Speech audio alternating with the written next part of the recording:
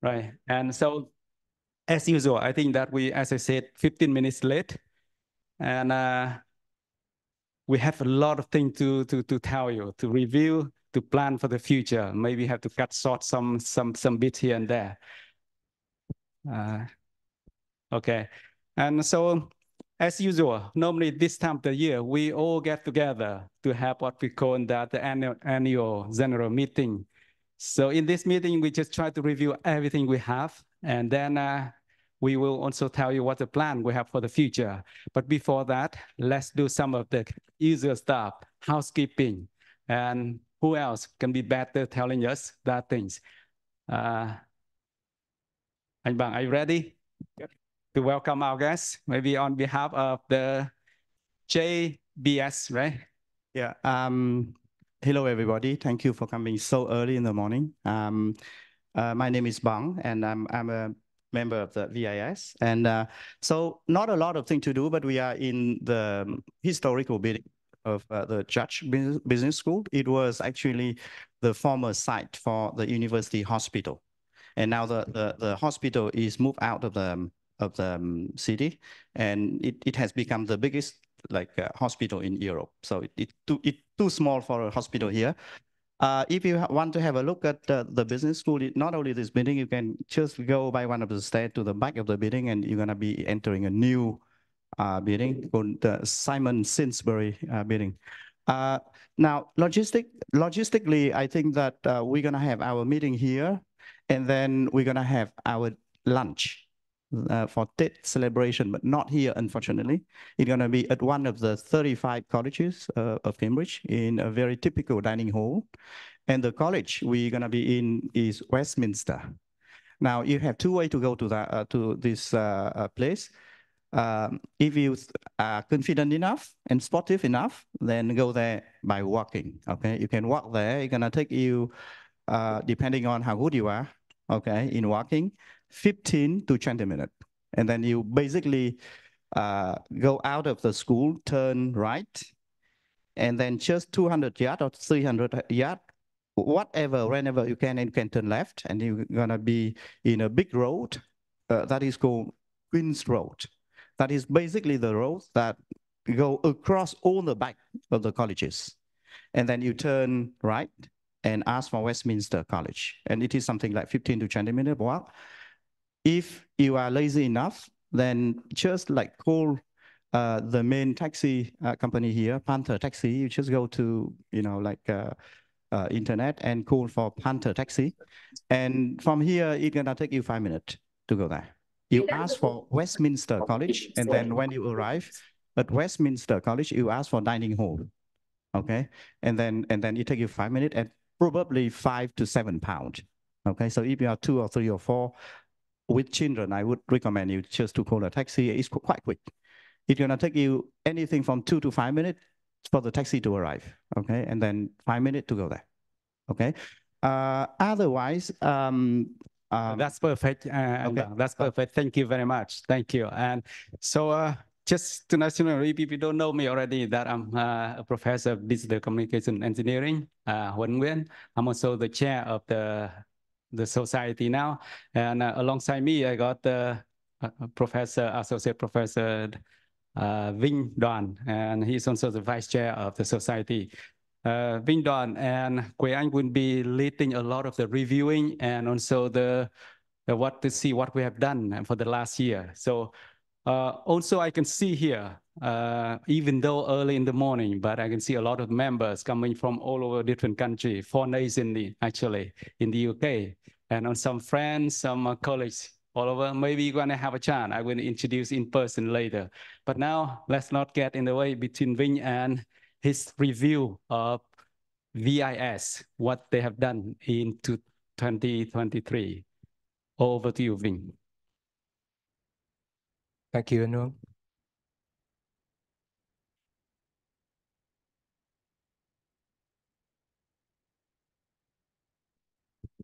So good morning, everyone. My name is Vinh Đoàn, and I'm the vice chair, one of the vice chair of VIS.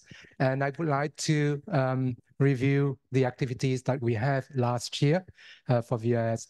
So as compared to the year 2022, I think VIS in 2023, we have few kind of main program a bit more well structured, including the Coffee Talk series, the event in Middlesex University to celebrate 50 years the relationship between Vietnam and UK, and also the mentoring program with British Council. Yeah. Okay, so can I just bother you 1 second, okay, because we are also on Zoom, and I would like just to turn on the okay, the webcam. Just 1 second, sorry. It is recorded, and I have not turned on the webcam. Okay. Yeah, just want to it's a hybrid mode. We have a lot of people. So we have to share the screen. And I heard that even people from Vietnam is listening to this. Is it recording? Is it recorded? We are recording. We need to share then.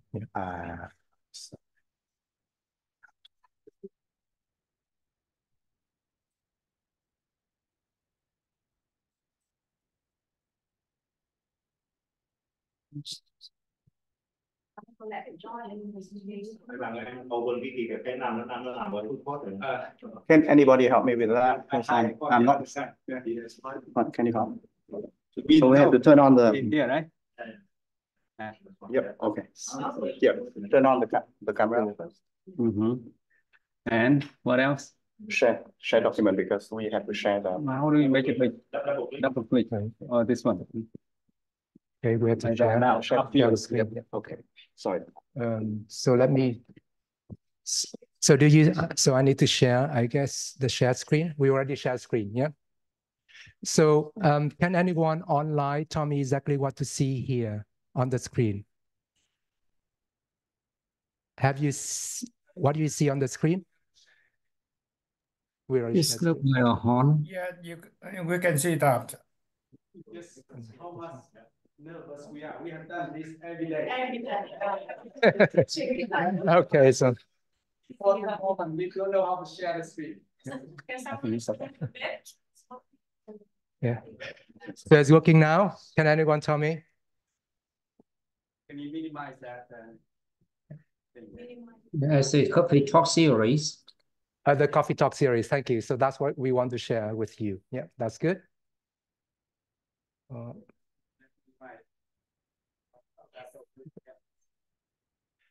Okay, so sorry for that. So let me continue. So I think the first program that we have in 2023 is the Coffee Talk series. So the objective for the Coffee Talk series to introduce the research that we done here in the UK for people, the VIS members, and also people who are interested in from Vietnam. So we do have 1 or 2 coffee talks, only about 30 or 45 minutes online, and it's kind of broadcast and recorded, and everything is published on our YouTube channel. So we have about 13 coffee talks in total. We have 25 speakers. In addition to VIS member as a speaker, we also have people from industry, such as Mr. Phong Trân from Vietnam International Law Firm, Ms. Bao Ha from Deutsche Bank, Dr. Minh Nguyen is from Doris UK, a kind of civil engineer company. And we would like to special thanks to the 2 MC that continue with the Coffee Talk series, that Dr. Minh Trân and Ms. Linh Chưa, that already have support us in this kind of Coffee Talk series for a lot. Okay, so that would be the first activity that we do have, and I think this is kind of a program that we want to move forward in 2024 as well. So the second big event that we were able to plan and organize is this one to commemorate and kind of celebrate 50 years the relationship between Vietnam and UK under the topic that UK-Vietnam partnership in innovation in education. So this event happened in Middlesex University, and we do have about 250 participants for that event. We do have our honorary chair, Professor Sir Jonathan Van Tom, deliver his kind of distinguished lecture. under the leadership during the COVID-19 pandemic and lesson for innovation and education. In addition to that, we do have the roundtable talk organized by Gian, one of the member of VIS Executive Board, with the distinguished guest, with the Professor Nick Beach, Vice Chancellor from Middlesex University. We do have His Excellency's Ambassador Hoang Long from Vietnam. And we also have Mr. Jim Battles, the founder and the managing director of Pagoda Project. So we think it's a very good event that attracts quite many people. So the next big thing that we did last year was the collaborative mentoring program with British Council and also the Vietnam and UK Higher Education Network. So this mentoring program is to support people from Vietnam, early career researchers from Vietnam, and we provide mentors for those people, and we have about 80 mentees registered for this particular program. In addition to the mentoring activities, we also have a series of workshops, and the first workshop already happened, and that workshop is about publishing your research output. We also have everything recorded, and that workshop is also on our YouTube channel. Yeah. Okay, so in addition to those kind of 3 big programs we do have, so we start with the year similar to this annual meeting, and we have that event in Oxford last year. That would be the AGM, also the activity. The second one is that when the Vietnamese President Vo Van Thuong come to visit and with His Excellency to visit, and we have the visit and talk with him about what is done in VIS. We also have commemorate the 78th National Day and the 50th anniversary diplomatic relation between Vietnam and UK, organized by the Vietnamese Embassy in British Museum. We also have the meeting with the Vice Minister Hoàng Minh Sơn in London, in Cambridge, and Edinburgh, and we have quite a lot of activities in there in those meetings, with many MOUs kind of signed again between VIS and British Council and other universities in Vietnam.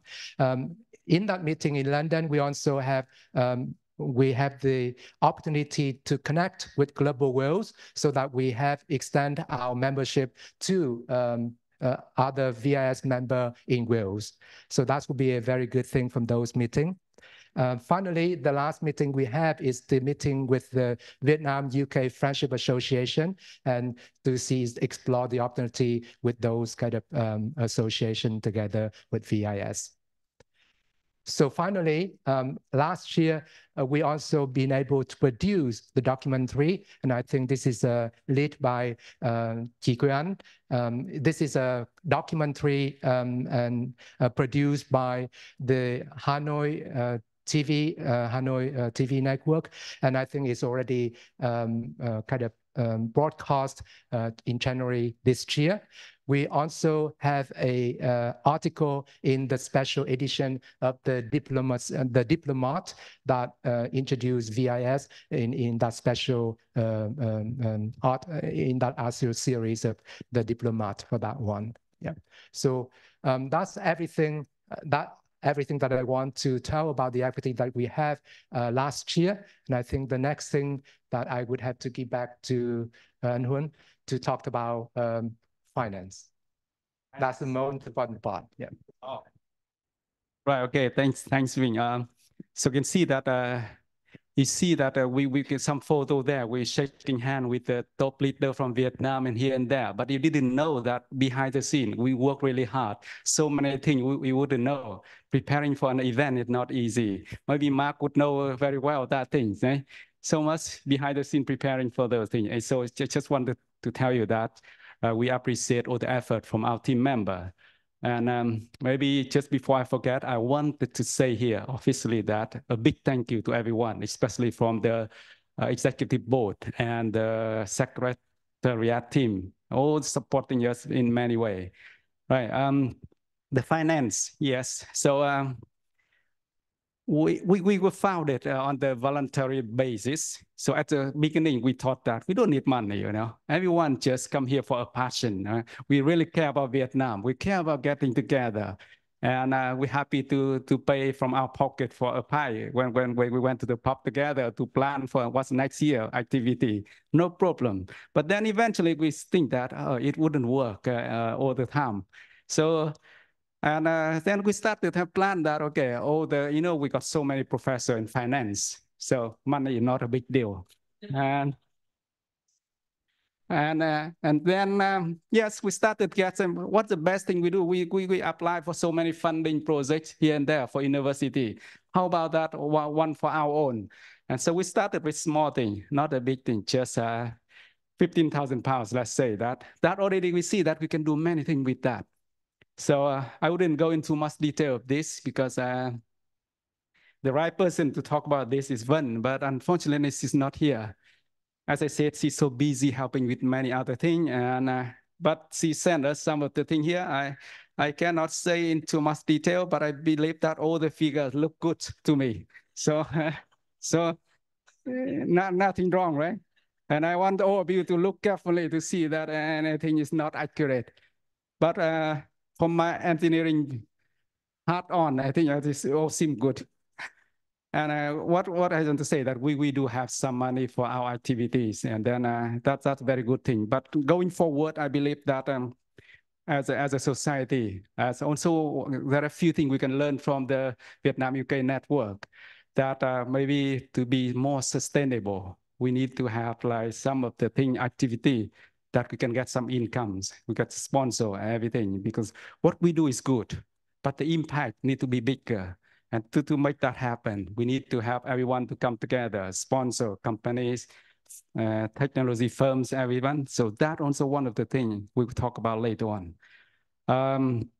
So you can see that maybe the most important thing, the total income we have. So last year, 16,000 pounds. We spent so far 7.7 pounds. So still plenty of money left for us, 12,000 or something, right? Okay. And with that, maybe I move on very quickly from this, if nothing wrong with this. 2024. No, not yet, right? Okay, yes, it is 2024. We realize that, I said there's so much behind the scene, so much hard work, and then we need more people to come to help us. And that's why you can see here, every single one from the last year in our executive board stay here, not going anywhere. They all committed to the cause and then helping us to do more. But we are expanding. We cannot just stop for 10 executive members. So you can see that why we have different colors over there, because the one with the slightly different color in which are the new ones joining us today. So whether they are online now, because some of them come from Ai-len, from Northern Ireland. I don't think they fly over here, but at least some of the new members in the room. So the best thing is that I invite them to have few words. Sơn and Linh, you are here, I know for sure. Miley, are you here or maybe you online? Mine's online, right? Maybe once we have the chance, we can ask her to say a few words. But start from you, Sơn. I know that you know that in Vietnamese we call it giáo sư nhặt rác because he's so famous on VN Express that he got so many awards, many things, but nobody really know. But when it comes to VN Express, the whole country is so crazy about him. Kids try to want to learn from him that can I stop just doing some of the rubbish collection and then I want to become like him. Sir, what can you do for the society? Maybe say a few words to say hello and any suggestion. Yeah, thank you very much, anh Huấn, for the introduction. Hello everyone. My name is Minh Sơn Pham. I'm a senior lecturer at Imperial College London. Very much I could not tell anything apart from I love my job and just do my best every day and go to sleep, have good sleep, give good health. I think that's very good advice. I think that's able to offer to all of us. So that's it. So I'm very happy to be a member of the society, and hope to connect everyone here with the college, Imperial College, and also with people in Vietnam, and very happy to contribute to and strengthen the society. Thank you. Wow. Thank you, Sơn. Thank you.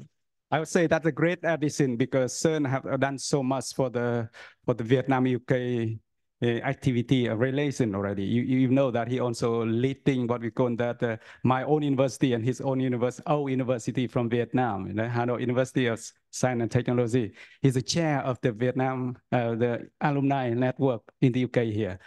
Okay, and not just Sơn, we have the young woman who done so much. I would say that she's leading the woman in STEM initiative. Linh, are you here?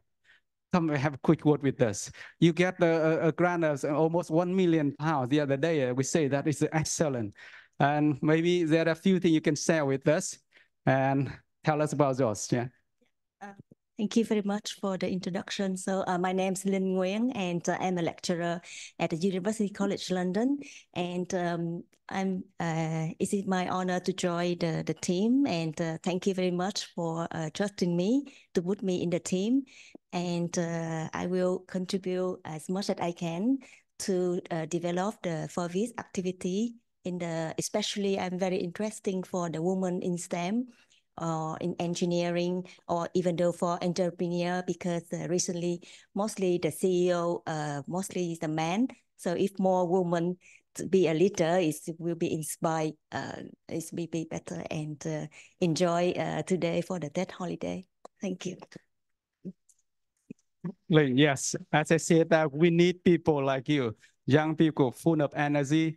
And as I said before, that we need members from London as well, because like it or not, a lot of our activities still based in London, and we need a member from London. So Sơn and Linh is based in London, that's great. But not only in London, we have like the member from Ai-len, Ngô Quốc Hưng, and Professor Miley from Cardiff, and Ngô Quốc Hiển from Northern Ireland. You see that for the first time, we can proudly say that we have all representatives from 4 or 5 nations in the country. So that's a great thing. Whether you are online now, I just wanted to say that so much we appreciate the effort to joining us, and very warm welcome to the VIS Executive Board 2024. We may not be able to turn on the speaker to listen from you, but later on, if we can. So we will give you that opportunity. Again, thank you, all 3 of you from online. So now, let's say that is the next step. Oh, yes, okay, I forgot that. Thank you. Let's see that, as I said, that a lot of things behind the scene has been supported and mainly carried out by the secretariat team, you know that they do all the hard work. We just give them ideas and then they just implement smoothly. Unbelievable, sometimes words cannot say how much we appreciate their support. So this year, as I said, that we expanding in every aspect, including the support team. So we have still the same member, Phương Anh, leading the team here, and we got Tuyến. Hi, it's not here yet, right?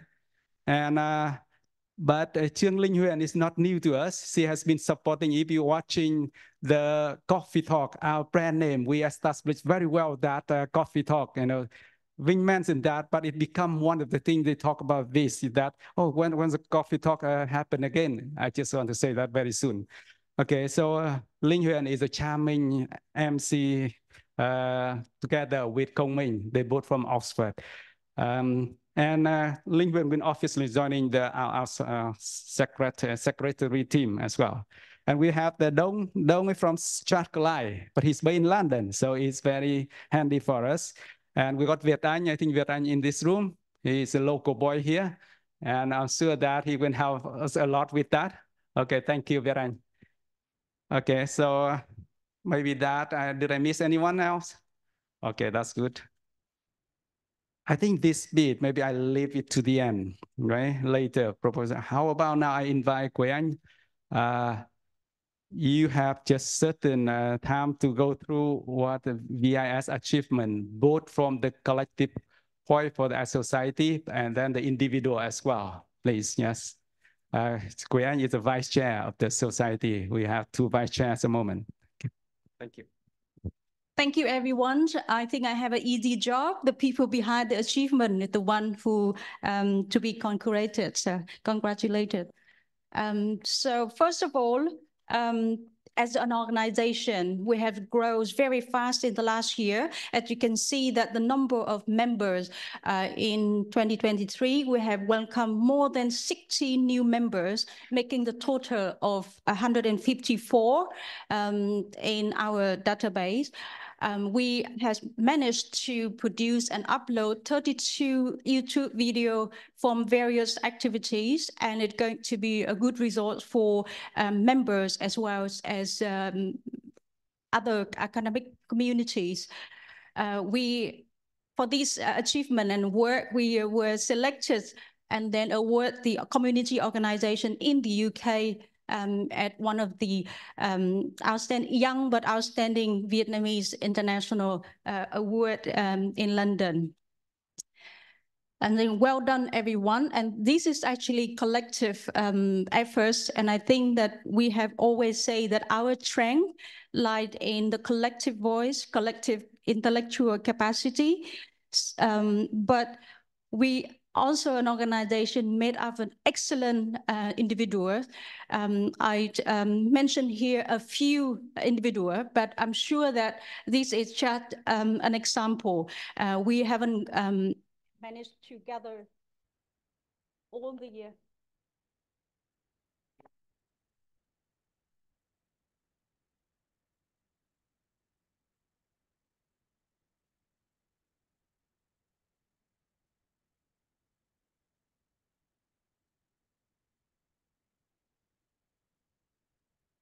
Thank you.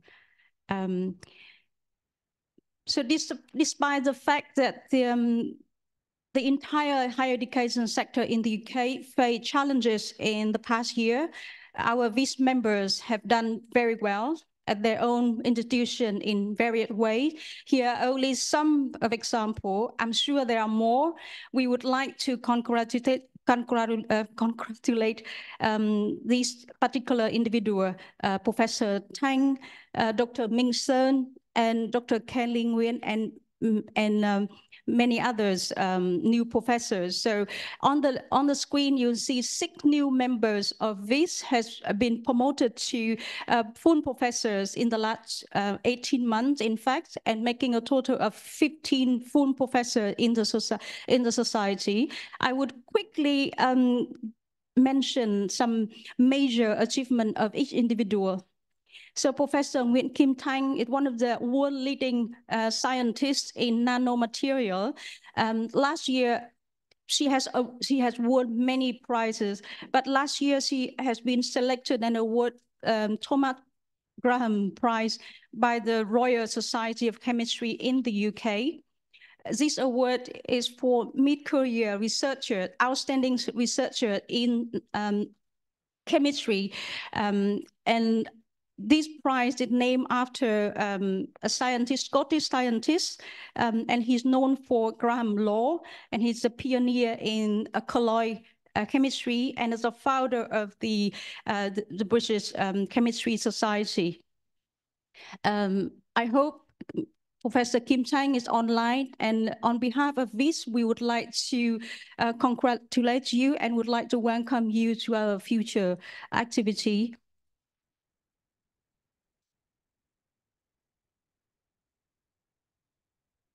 And Dr. Minh Sơn, I think you are one of the young talent scientists in our VIS members who has been selected for the very special award 2024 Young Innovator in Material Science of Additive Manufacturing Award. And this award is a very special one. It's only given to one individual, outstanding individual in the field, and over under 40 years old, and our member Minh Sơn is the winner for this year. And Sơn has been invited also to give a keynote lectures in 2 weeks' time on Monday, the 4th of March. And normally in this event, in the US, normally the annual lecture like this attract about 4,000 participants. So we would like to be part of that, and we wish you every success for that special lecture. Minh Sơn had also joined our mentoring scheme that mentioned earlier, and he actually supporting two early career researchers from Vietnam, Lê Mạnh Tú and Phạm Xuân Phương. Thank you for that, Sơn. We also have Dr. Kelly Nguyen at Cambridge. I hope she's either here or online. She's also another young scientist and has been awarded Colworth Medal of the Biochemical Society. And this special award has been given to young scientists in 1963 for the scientists within the first 10 years after they received their PhD. We mentioned that there are 6 professors has been promoted in the last 18 months. Professor Phan Ngọc Anh, School of Engineering, Newcastle University, Chair of Circular Chemistry Engineering. Professor Phan Anh also has worked with a number of ASEAN countries. She is a member of the World Class University Association with Thailand, and she is also a mentor of 2 mentees under the program's mentoring program with British Council.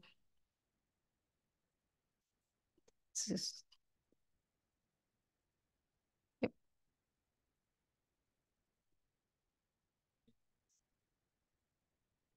Okay.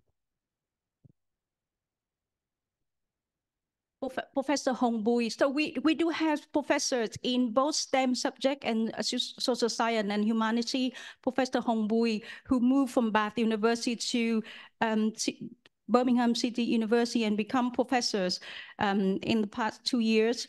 She's the director of Research Innovation Enterprise at the Graduate School of Management at this university, but she also working with Vietnam in various capacity and various projects. She has mentored about 100 earlier career researcher, academic inside and outside the UK. She was also selected by Forbes Vietnam in 2021 to be on the list of most inspiring women in the country. Some of these slides are provided by the individuals, so I know some the information about them, but not all. So I would like to share with you the joys of being promoted and also to pride that our society share with its members. Professor Thâm Nguyen is probably the newest professor from last month. He is not here today, but he has been one of the active members of VIS. He has been promoted full professor at Nottingham Trent University in finance. He's also part of our mentoring program and mentored 2 mentees. Professor Quách Mạnh Hào from Lincoln University was also newly promoted about half a year ago, and House has a very special and long career path, and he specialized in finance as well as banking sectors. He's often he would regularly invite speakers at international conference in Vietnam. He had Strong Link. He also set up 2 joint PhD program in Hanoi and Ho Chi Minh City. So we all work very, very closely with our Vietnamese partner. Professor Nguyễn Ngọc Sơn Bùi, who moved from Hong Kong to Oxford, and he was promoted to full professors of Asian law at Oxford, and he also a fellows of St. Hugh's College in Oxford. He researched comparative and constitutional law in Asia with a focus on socialist and Confucian culture influence jurisdiction. He served in the editorial board of 2 leading journals, Asian Journal of Comparative Law and in the advisory board of the Indian Law Review. Last but not least, Professor Hoa Lê Minh. I think he's here or on the way here. He's actually helping with the food collection. So we're going to have lunch, and we have to thank Professor Hoa for this. So Professor Minh Hoa was promoted to full professors of electrical and electronic engineering at Northumbria University last September. He is the deputy head of Department of Mathematics, Physics, and Electrical Engineering. He's also a former chair of IEEE Communication Society in the UK and Ireland chapter. And he was our vice chair of this society and still in our executive team. Oops. So on behalf of VIS, I would like to extend our congratulations to all of these outstanding individuals. And now I hand over back to the chair, Huấn. Thank you, Chị Quang.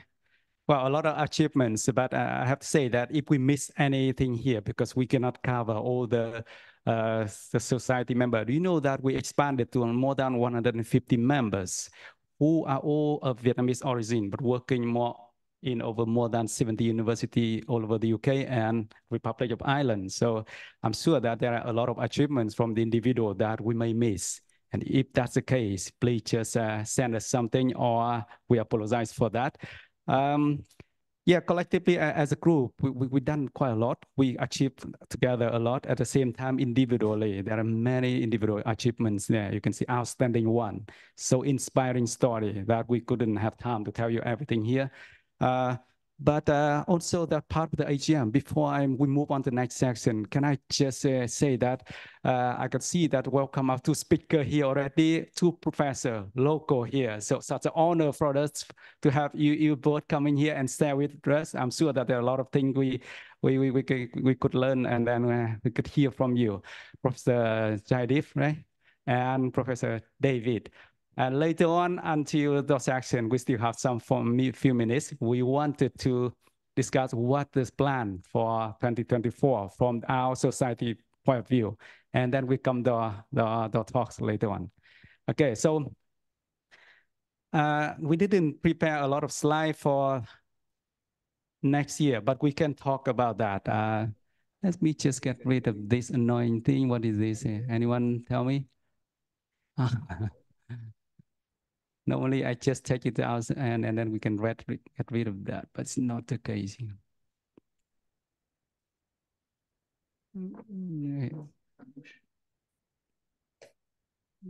But then it will. Okay, so the society, as I said, that the vision is that we always here for the society. First, we serve our own members. We want our own members to feel like if we belong to this society, a lot of benefits, a lot of things. If we got passion to share the knowledge, to build the relationship between Vietnam and the UK. So this is the right place for you. But at the same time, for their own career, for their own benefit, we wanted to help you with that. So the first vision that we'd like to support the progression of our VIS members, the first thing. The second thing that as a society, we need to work together with all other communities. Like we can mention that a lot of us associations and organizations that have the same mission, that they want to build the Vietnamese communities in the UK and Ireland, for example. So we are here to do that together with you, with all the other communities. The third thing is that we wanted to also build relationship between Vietnam and the UK. Who else better than all of the professors here who graduated from Vietnam and now working in the UK? No, let's say, I wouldn't say inside out, but we can be confident that we know both systems from Vietnam and the UK. Then we are in the very good position to connect, to build, to develop that relationship. So we have done quite a lot of that already in the last 2 years. But what in plan for 2024? There are still many things that we can do. You can see that quite a few focus we just briefly mentioned in there.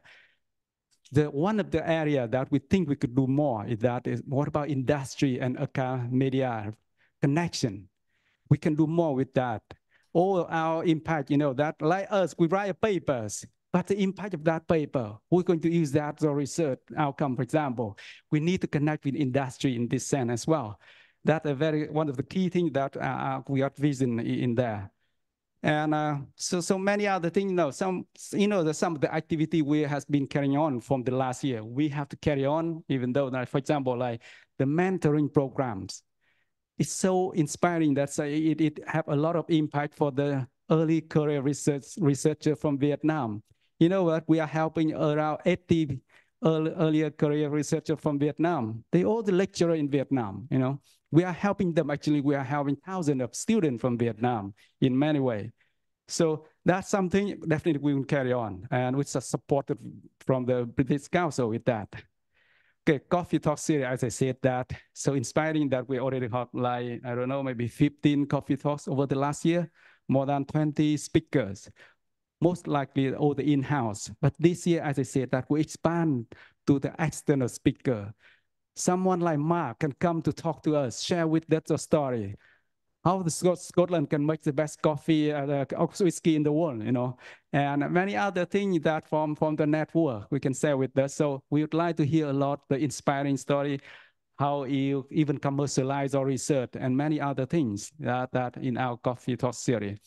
And at the same time, another vision I would like to see that you may see that we quite close to only academic member.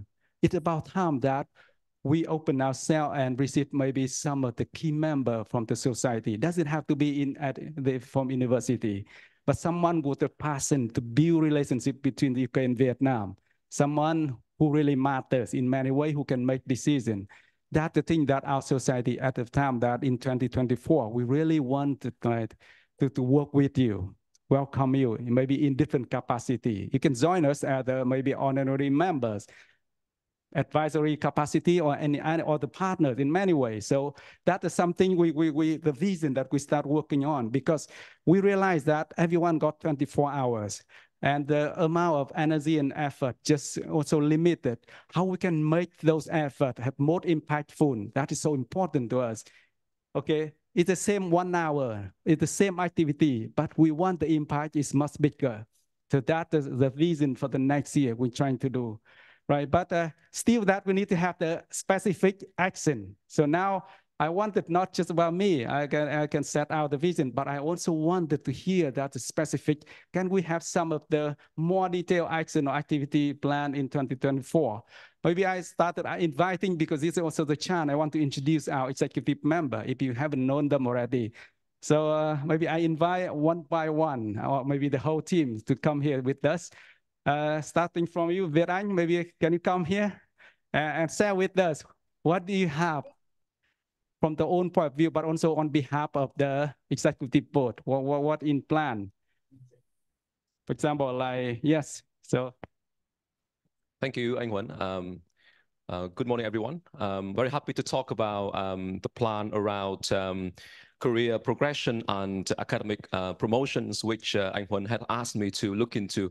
So I've just done some sort of homework last night, actually, when I arrived in Cambridge. And actually, it was, I think, as a result of my discussion with a colleague that I knew many, many years ago. And then I talked to him last night that I came to Cambridge to join this annual meeting. And he asked me, what is VIS about, right? What does VIS do? And then I think one important thing, like you said, is that we should try to help our members. And one way is obviously to help with their career progression and how to get promoted. So I guess, we should try to organize a sort of series or events so that we could talk about our experiences. And also, as we have seen last year, in the last 18 months, actually, we've seen a lot of promotions, successful promotions to professorships, right? So these would allow us to showcase our strengths, drawing from the experiences. sharing experiences with members. And I think the strength of VIS is that we have people working in different areas, social sciences, natural sciences, STEM, and so on, and also people working in different tracks, not just only in the normal track of teaching and research, but also in only teaching and scholarship, or maybe in research, for example.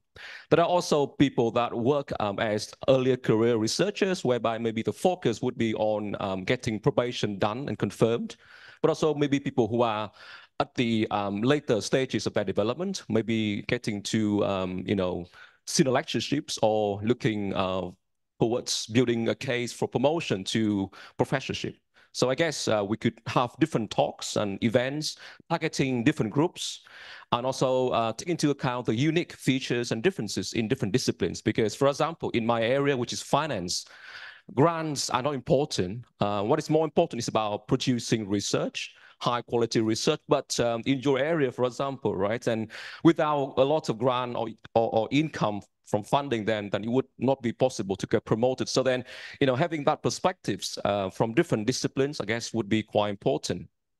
And apart from, the usual preparation in terms of teaching, research, scholarship, leadership, and so on, I guess it's also important for us to share with our members experiences around some soft skills, in particular time management. So we have some members here who are extremely, doing really well in terms of both research, teaching, but also being a very good husband or wife, for example, right? So, I mean, how do you manage your time effectively? How do you balance work and life? I think these are very important soft skills that we can share. And also, how do you prioritize the work that will help you to get into the ladder more quickly and more effectively? What are the do's and don'ts in your line of work? And also, obviously, it's not always the case that you can make progress smoothly all the time. There could be setbacks or difficulties and challenges. And how do you overcome those challenges and setbacks? So I guess it would be interesting for us to share with each other those experiences, and that can help members to grow.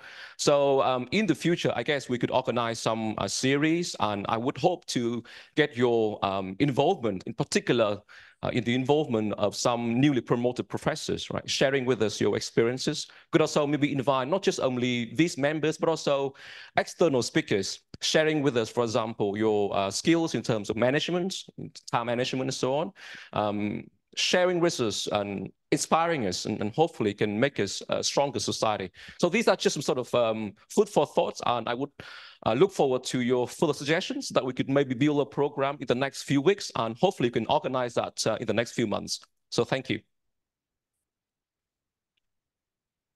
Thank you, Viren. May I ask you to just stay there with us? And okay, that's a great food for thoughts, as you said, that a lot of activity on the pipeline. But you know that this is just not about the UK, it's about the island as well. And that is something we really wanted to develop in the last few years. And this may be about the year that we started moving some of our activity towards island. So maybe the best one I can ask you that, Nam, Associate Professor from University College Dublin. Okay, and flying all over this morning. And he told me that actually travel from Ireland to here is not that difficult. Get to Stansted and then the train directly to here quicker than I drive from London.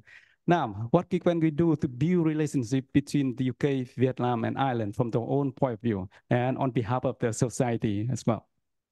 Okay, thank you. Yeah, just want to say a few words about VIS members in Ireland. So, so I joined VIS around 2 years ago, I think. So at that time, we had only 2 members.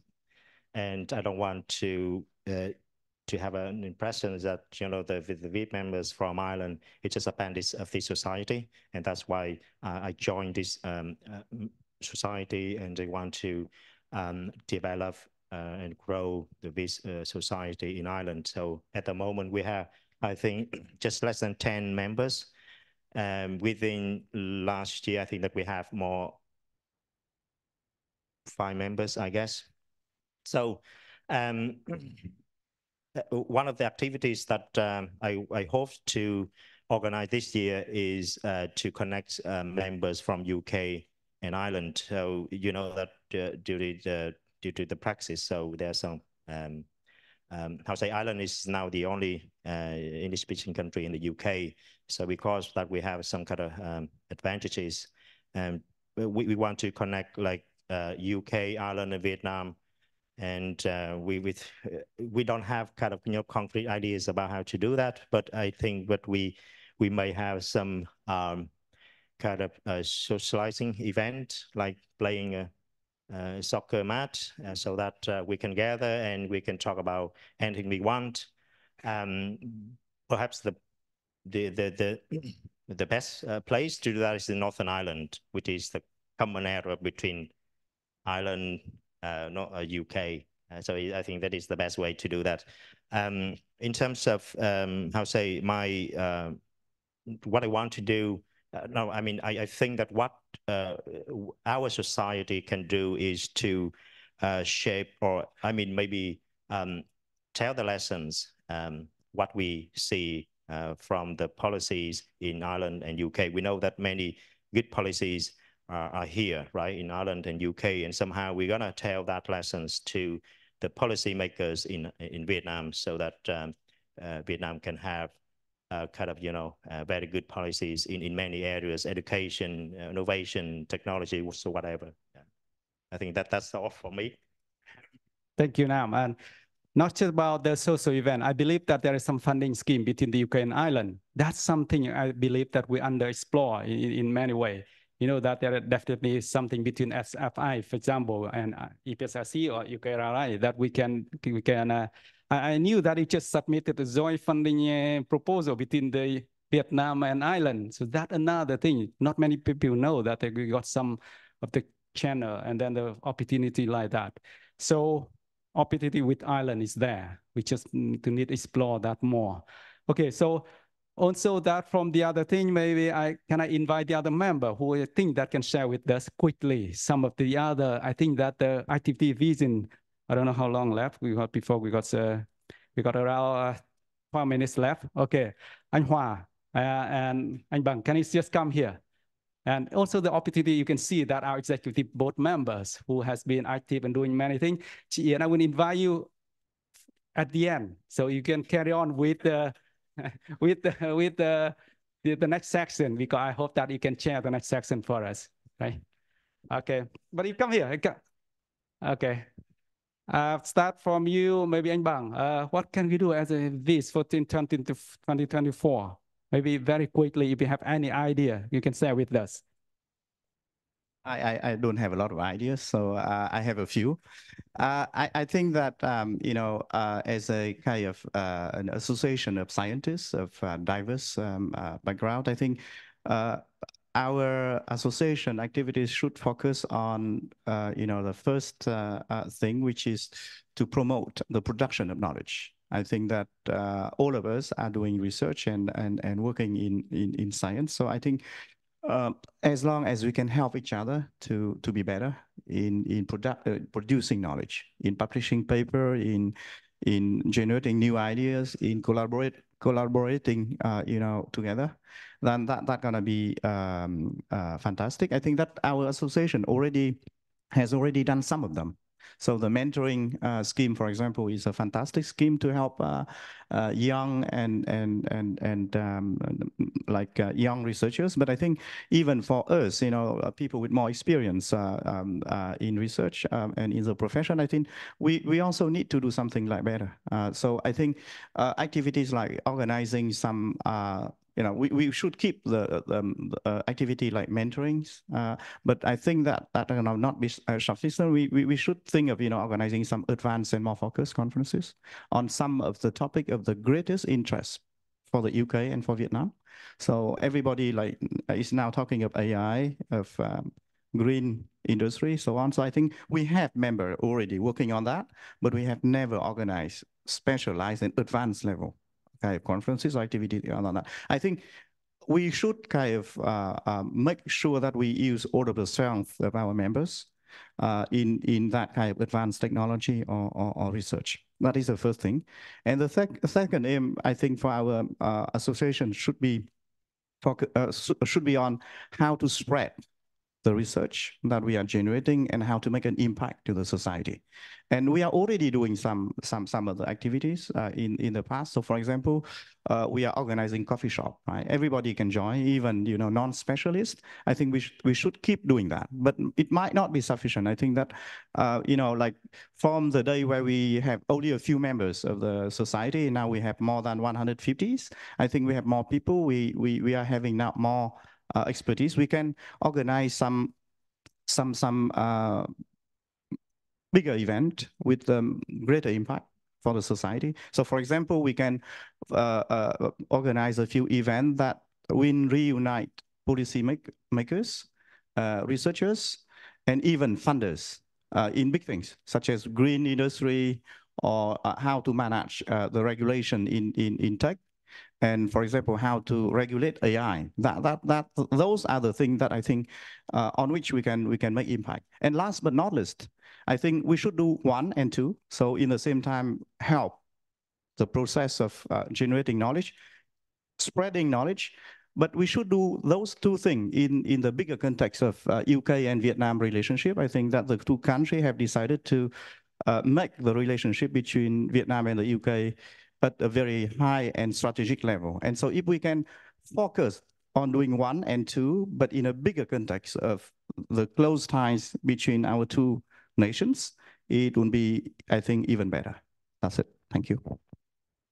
Well, absolutely. I think that, do you know that we always have a chance to meet with the top leader from Vietnam? We can have influence on any policy we think that it can help maybe develop or maybe make Vietnam-UK relation better or make Vietnam better. We always looking towards what we can do for Vietnam. So yes, in that sense, maybe very quickly, we don't have much time left. Professor Lê Minh Hoa just promoted to full professor from University of Northumbria. So congratulations for that. But at the same time, we wanted to develop academia and industry relationship in this case. We haven't done a lot of activity in the past with that. Do you have any idea, any plan that as a society we can do more in this next year? Thank you, Hung.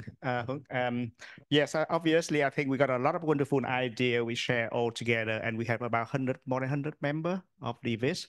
And I think all of the academic with a lot of critical mass in high quality research. And I think we are moving into the impact within the industry. That's very important.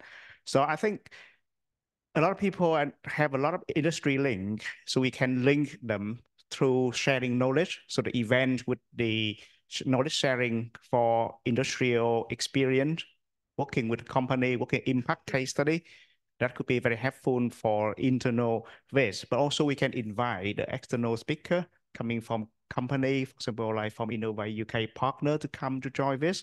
And then therefore we can expand the knowledge base into that area. And obviously, I think we have a strong demand in Vietnam in order to develop the industry in Vietnam, and through the embassy, through different, the personal link or institutional link, I think that we can link all together through VIS as one voice. Thank you. All right, thank you. And now, before the next section, I also wanted to hear from very charming executive member that we're so proud that she bring a lot to the society recently. Chien, do you have any idea? Come with this. For like, that Vietnam, UK, we always talk about relationship. We always talk about what we can do together. So I'm sure that you're gonna have a lot of ideas to share with us. Yeah. So thank you very much for introducing, and I have been quite happy to be part of VIS as executive member. We have done here and there different activities over the years, and one of the things we're always kind of like wondering or thinking of how to actually enhance our positioning to the external organization as well. And so one of the things is when we do research, and you did mention about production of knowledge and spreading the knowledge or dissemination of knowledge, it's very important that we have these connections with the industry and reach out to other external organizations, especially at the country level, where every country now have a very similar agenda. You did mention something about AI, you did mention something about green energy or climate change. That's also agenda of the 2 countries as well, not just the UK and the Vietnam, but it's also in many other countries. So it's actually quite important that why we producing the knowledge and disseminate the knowledge, we target a similar common goal by reaching out to organizations, to the national agencies or to other countries, especially our own country, and to see what would be the common agenda so that we can create the interdiscipline projects. And that's what we actually have doing now. Now, one of the things of the university at the moment is not just about promoting the high quality publication, and I'm surely understand that in social science, we kind of appreciate more of the high quality research. Like everyone will ask you, do you have any four-star? How do you get professor if you don't have any four-star paper? But now they promote more about the funding and interdiscipline project as well. And why not? Instead of actually collaborate with your own colleague at university, we collaborate with our VIS members as well across different universities. And that's what me and some of the members are actually doing that. I have an opportunity to work with Sơn and Chị Phan Anh, not Chị, well, actually I'm too Chị now, so everyone is M for me. But on a lot of those kind of projects aiming at the, at the similar goal in relation to climate change or in relation to some AI or digitalization. So I think that if we kind of looking out for similar kind of project or similar goal and create those kind of collaboration in terms of research, so then we can have even the project on digital twins, we missed that one. Next time we'll do that. So I think that is really important. But one of the things which I also talked to her as well, that we're actually a great organization. We actually gather a lot of intellectual here, right? We are actually in the crossroad on the bridge between the UK and Vietnam. We're both intellectual. We have a lot to share, a lot to spread. But our position across externally wasn't known very well. So if we kind of promote that, and I think that in the next year, probably I would also help as well to kind of like, it's not like to PR us, but to make us known so that everyone else will know what we're doing, how important that is, how potential, the significant impact we can create. And that we'll get more of the work to do, but we might also get sponsors as well and for the funding. So I really hope that that we will together do more of the meaningful work. Thank you so much. Wow, thank you very much. That's a great idea. I see mentioned about digital twin for decarbonization in transport. The UK government just invested £20 million for us to do. How come that I'm the director of the London Digital Research Center, but I miss out on that board?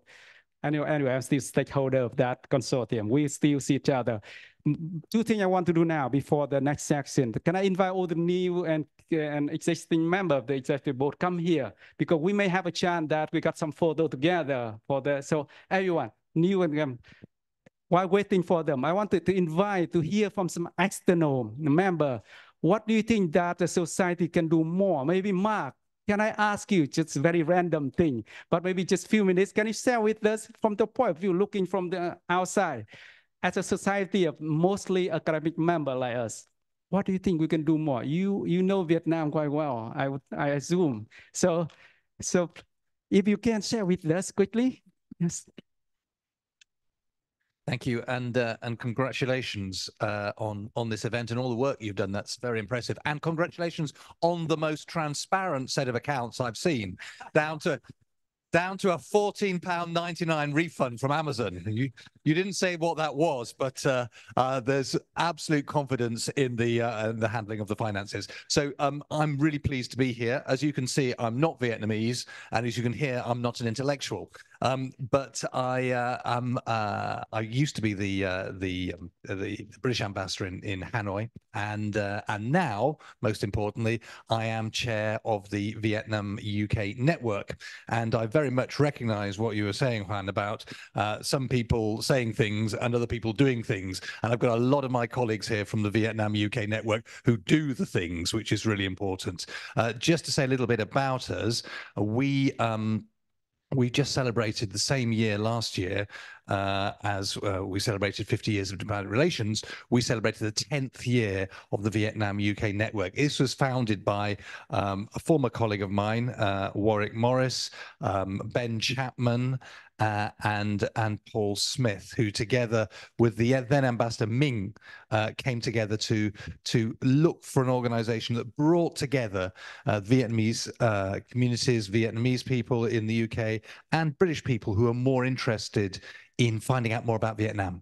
And I think it comes in with something that you were saying about consciousness raising, right? So you are very deep in every sense. I mean, you've got a lot of knowledge, and wow, look how many professors you've got. I mean, it's really impressive. I feel kind of quite humbled by seeing that, and I think it's about joining up the dots between the various parts of all of us to look for opportunities and to bear each other in mind to say, well, I'm not an expert on that, but I know somebody, for example, from the Vietnamese Intellectual Society who could talk about that.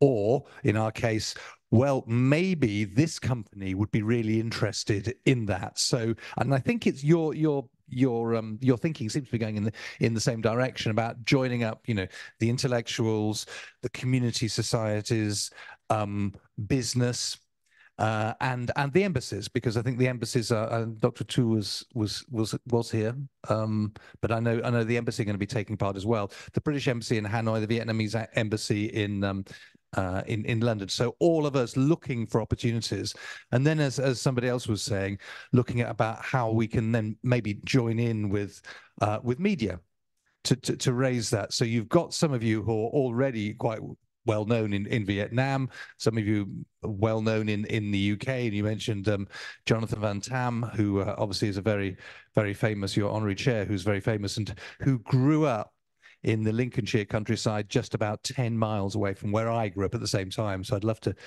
talk to him about that as well as Vietnam.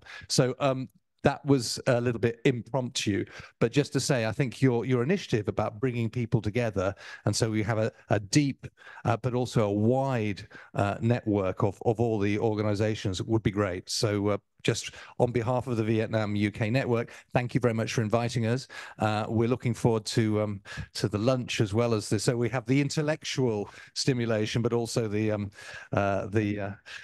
food and the culinary simulation. So thank you very much on behalf of the Vietnam UK network for inviting us, and congratulations again for all your activities. Wow, thank you, Mark. Thank you for the guys who and a lot of ideas in there. Thank you. I think that very soon we will have the two speakers. Maybe can we apologize? Maybe a few more minutes. I want to hear a bit from our own members. Do you have any idea, any suggestion for us in 24? Anyone? Very quick one. I know that there are a number of people online as well, and then unfortunately we may not be able to hear online right away. But Vinh, yes.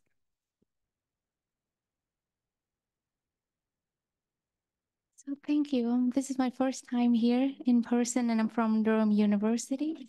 I'm also glad to see a few of us from North England coming to join today.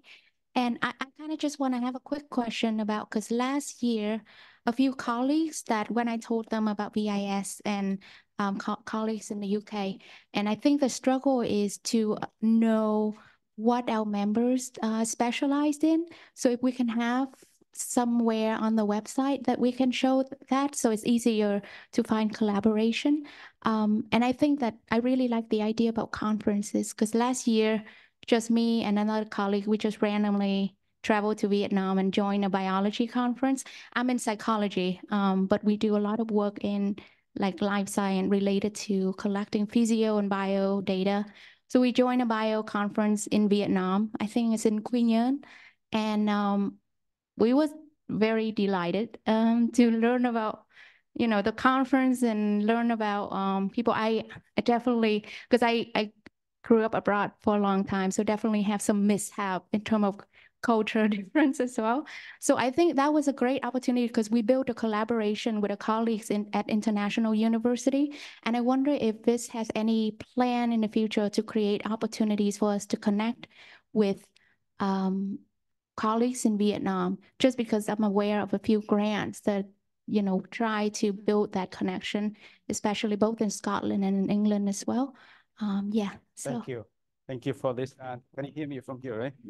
First of all, that we do put everything on website, expertise from our member. If you look through the list of that, you can see that briefly who in what area. And definitely collaboration is that we are here for. We have its member. I can see even psychology. We can introduce work with engineering people. Because even myself, I recently work with psychology people, how we can measure cognitive load. Only the human brain can stand so much pressure, stress in the stressful environment, So we can do that, some engineering point with that. So definitely that's something we want to do, interdisciplinary collaboration research.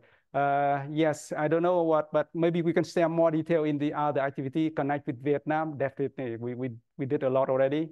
We share a lot of opportunities with that. Maybe, I don't know if we.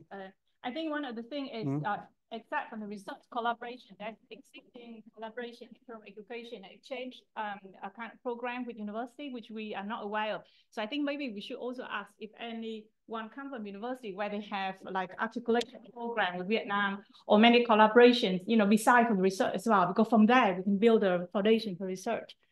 Maybe we can ask that one. Okay. Maybe we about time we stop, but I think that we invite all the members to here to take photo while you stay there, Vinh and Quế quickly. And now, Ian, can I invite you to chair the next section? We got two keynote speakers. Would I say, even though that we don't have a lot of time, but that's really one of the highlight of this AGM that we have. So two talks very important. And all over to you now from now on, Ian. Can you just share the section? So do you want to take a photo first, or I'm talking about take photo? Vân, yes, can you take a photo for us? Vân is here.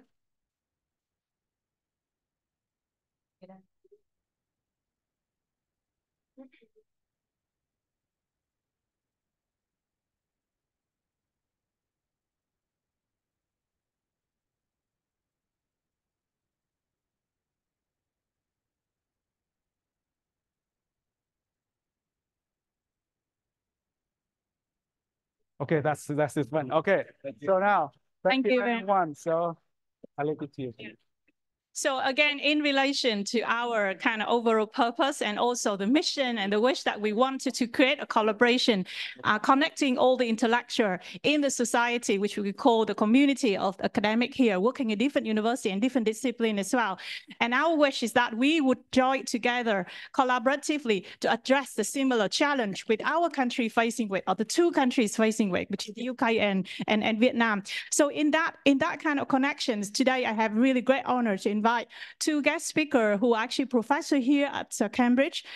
So Professor David Sebon, from Professor of Mechanical Engineering, and he's also director of the Sustainable Road Freight. Now, I have a connection with Professor Sebon from the project we're doing on decarbonizations in transport using the digital twins. And I'm part of the business model, and so Professor Sebon is in charge of more the engineering part. So Professor Sebon will join us today and give a talk on this kind of socially addressed or common addressed issues on climate change and decarbonization, particularly which his work and his center. After that, I would like to invite Professor Jaideep Prahu, and Jaideep is working here at the Judge Business School as well. And Jaideep has done so much work on innovation and marketing in emerging market.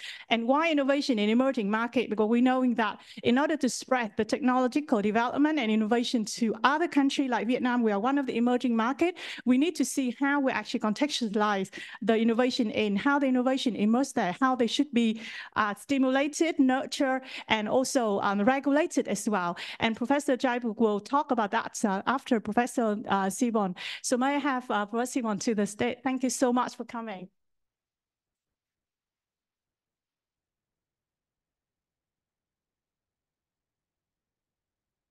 Yeah, you bet.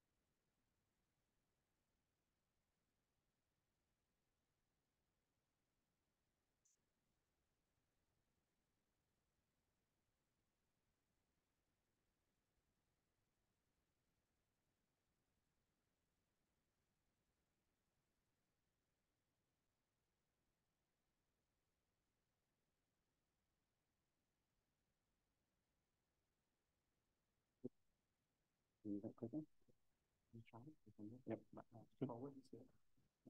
Perfect. Just not up there. Good. Well, thank you. Thank you very much. All right. Yep. Good. Well, it's a great honor to be invited to talk here today. So thank you very much. The talk that I'm going to give comes out of, it's about 2 years old. 2 years ago, I was invited by the Foreign Commonwealth and Development Office, the FCDO, to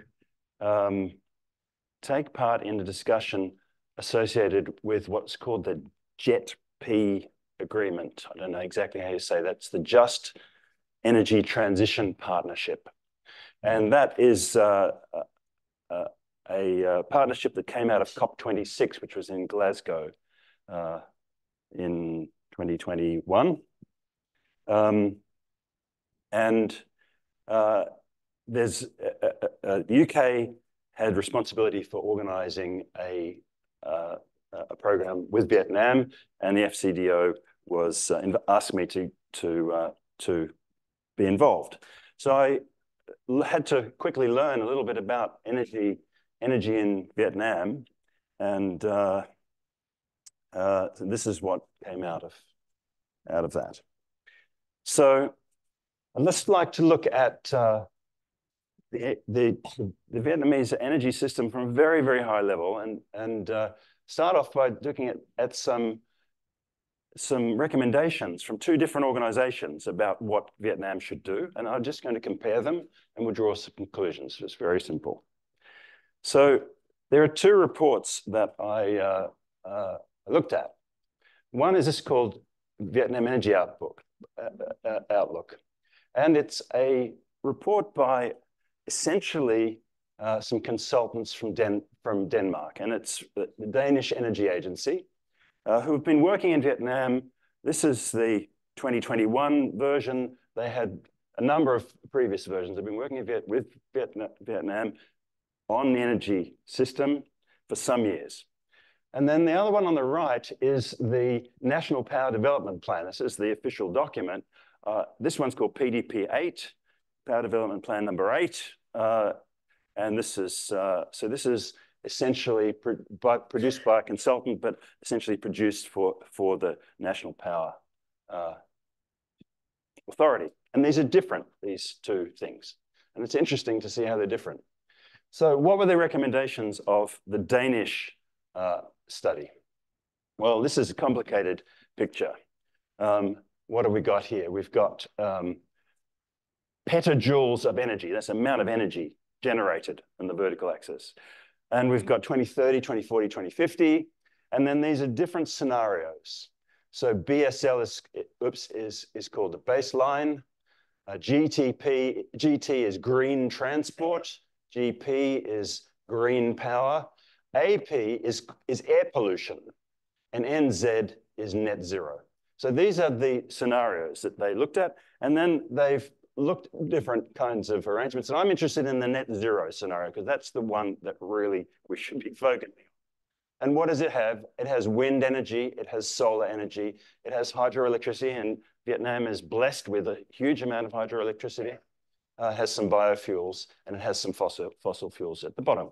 And you can see how all the other ones work, and they all add up to approximately the same amount of energy. So that's the broad scenario. And the net zero option you can see there is almost entirely renewables. Here is the carbon emissions from those different options, again, 2030, 2040, 2050, in megatons. And you can see that the net zero solution is the one that generates the low emissions, of course, and that's what we'd expect. All of the other ones generate quite high levels of emissions from agriculture, commercial industry, transport, and so on. So the net zero one is the only one which gets, in fact, it's the only one which is on the 2 degrees C target, the 2 degree global warming. Now, this is about energy imports. And it shows you how much energy is imported. And again, all of these other scenarios involve importing a lot of energy into Vietnam, which is an energy security issue. And we've seen the sort of things that happen with the Russian invasion of Ukraine and the challenges for energy security that have come when you depend on somebody else for your energy. And so all of these scenarios, apart from net zero and actually something over on the left-hand side, which is kind of a bit now, but the only one really which gives credible energy security is the net zero solution. So the only scenario that solves the energy problem, 90% of the energy is from domestic sources and 10% from imports. And Vietnam becomes essentially self-sufficient, which should be the aim of every country in my opinion. What about the cost of energy? Well, this is a slightly different presentation, and what you've got here is all the different ways of generating electricity, and on the right, you've got onshore wind, offshore wind, solar, and so on, and you can see that they're actually the cheapest. In 2050, they're the cheapest as well. So it's the lowest cost also. And they're not necessarily quite the lowest cost before that, but once you get out into the long term, they're the cheapest. So renewables are the lowest cost by 2050. What about PDP-8? What about the official government document? Well, this is what it proposes. Coal, biomass, ammonia-fired power stations. It's 2045. So we're going to burn ammonia and coal in 2045, that much of it, 37 megawatts, and combined cycle gas turbine using LNG and hydrogen. We're going to burn hydrogen in power stations, and we're going to burn coal and co-fire ammonia. That means mixing ammonia, which is made from hydrogen, in fact, mixing ammonia with coal, and we're going to burn that. Now, this is the official government position. It's a bit different to the Danish one, you can see. So let's compare these two options, and I'm going to just compare them with one graphic which I generated to just try and give a picture of how this works. So the top one here is the PDP-8. And in the PDP-8, it's got 34 gigawatts generated by co-firing ammonia and 28 gigawatts generated by what is called CCGT, which is combined cycle gas turbine. It means a gas power station. And we have many of them now burning methane, not hydrogen. So these together give 62 gigawatts. And just as a matter of interest, that's about double the amount of electricity that the UK uses on average every year. The average power usage in the UK. So that's the recommendation. That's not the whole picture, that's just part of the picture. Now, if you're going to generate electricity with co-firing ammonia, you have various losses in getting that ammonia. And what I'm interested in is how do you get from over here, from Vietnam on the left, the wind, the solar, onshore, offshore, hydro, how do we get this electricity? That's the question. Where does it come from? So I'm going to show you what has to happen in order to get it, or at least a very high level view of it. Well, first of all, if you're going to have 34 gigawatts of electricity in people's homes, you're going to have to transmit it over the electricity grid. You lose about 10% of the energy doing that. And so you have to start with 37.5 gigawatts that you transmit. Okay, but that's not all the story, because that's come from, in this case, a co-firing of ammonia and coal. And to generate 37.5 gigawatts of electricity in a coal-fired power station, which I've very generously said might be 50% efficient, you need 37.5 gigawatts of coal and 37.5 gigawatts of ammonia if you have half and half. And it generates a lot of waste heat. So you start with 75 gigawatts of energy coming in, and you only have half of that coming out, and the rest goes up as heat. And that happens in every thermal power station. You lose at least half as heat. So we have to start with 37.5 gigawatts of coal which we're burning, and it's generating emissions. That's the emissions that it generates by burning the coal. But the ammonia comes from electricity. And the electricity, to make ammonia, you use a process called the Haber-Bosch process, which takes hydrogen and nitrogen from the air and it combines them together. And it's about 60% efficient. So to generate 37.5 gigawatts of ammonia, you need 63 gigawatts of green hydrogen. Green hydrogen means hydrogen made by electrolysis of water. So you take green electricity and at about 71% efficiency, you generate green hydrogen. Again, more waste heat. All of these processes generate waste heat. So you're wasting energy every time you go through one of these processes. It just disappears into the environment. So we've got the electrolysis process. We've got AC-DC conversion. We needed 83 gigawatts of electricity to do this.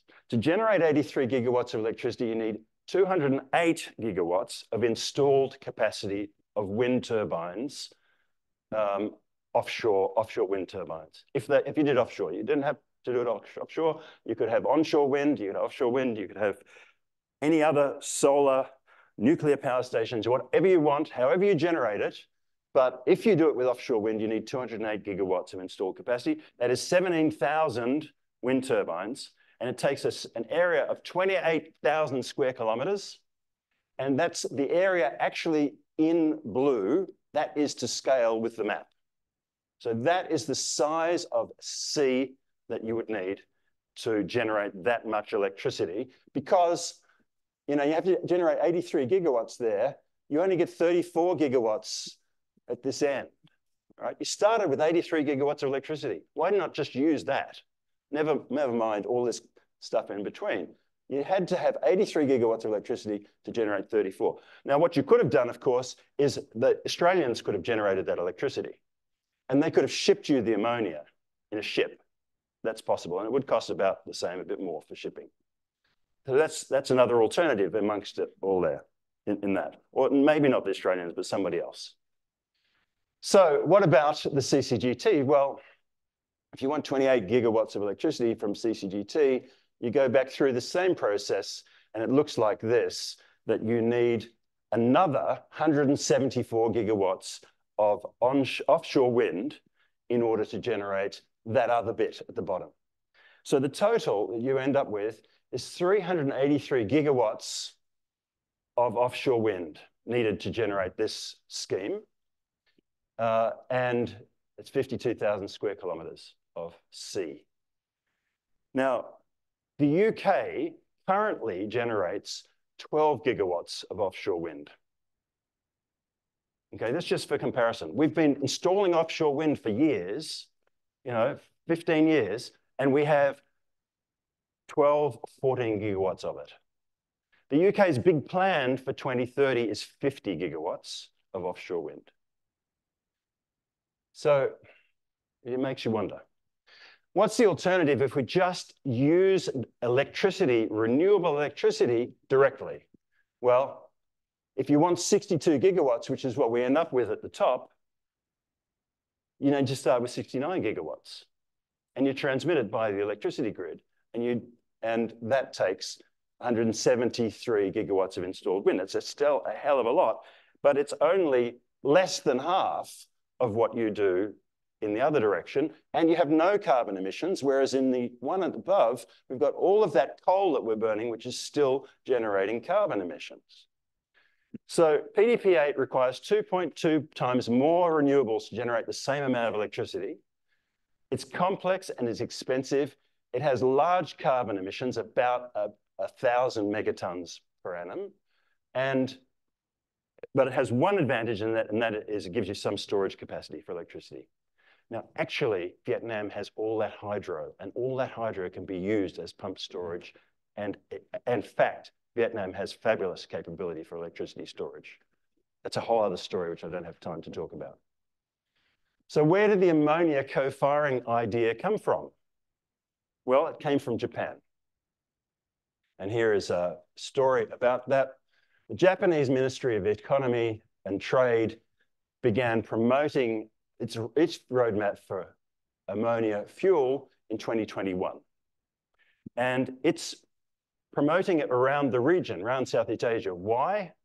Well, Japan is wedded to hydrogen and the hydrogen economy. You see that they have this Mirai hydrogen vehicle, which is almost completely unsuccessful in the face of electric vehicle manufacturer going completely crazy around the world. The Mirai is selling 3,000 hydrogen vehicles. For some reason, which I don't understand, Japan is wedded to a hydrogen economy, and they're looking for validation around the Southeast Asia region, and they're looking for countries to come on board and to join them in this co-firing of ammonia idea. And you can see a bunch of, just look it up. Look up co-firing of ammonia. All the analyses of it say that it's costly, expensive, doesn't decarbonize, and there's alternative ways to go. So then what are my conclusions? The net zero strategy would be very attractive for Vietnam. It's almost entirely renewable generation. It's the lowest cost, the lowest carbon, the lowest energy imports, so it gives self-sufficiency in energy. Co-firing ammonia in thermal power stations is misguided. It has high carbon emissions, it has high costs, it has high complexity, and a likely high dependency on imported energy, and it will delay or derail the energy transition because so much effort will have to go into making offshore wind to generate this huge amount of energy, which just gets wasted as heat in the process that I've shown. So that's all I'm going to say. Thank you for listening. I hope that's been interesting. And I hope that one of the things that you will do is take ideas back to Vietnam and encourage sensible thinking on these things. Thank you. Thank you, Professor Sivan. And that's actually really important that we have done a lot of research in the UK, and together with our project on decarbonization, for example, maybe we can extend that to the context of Vietnam. And that would be like through digital twin, we can also kind of like stimulate that one. And especially at the moment, we do a lot on transport, but I think in relation to that, there will be a lot of things in relations. Thank you so much for your talk. So in the next section, I would like to invite Professor Brahu. Professor Brahu is Professor of Innovation and Marketing. He has done a lot of work in emerging market, understanding how we can actually globalize the innovation. Now, building innovation is not about technology transfer, because that is only resource transfer, right? At the end of the day, in order to build a sustainability for development, we need to build our innovative capability, or we call innovation capability. And Professor Brahu will share some of his view and his research as well, to see how we actually can spread the core competence to the developing country, especially in relation to some of the upcoming technology development. Thank you.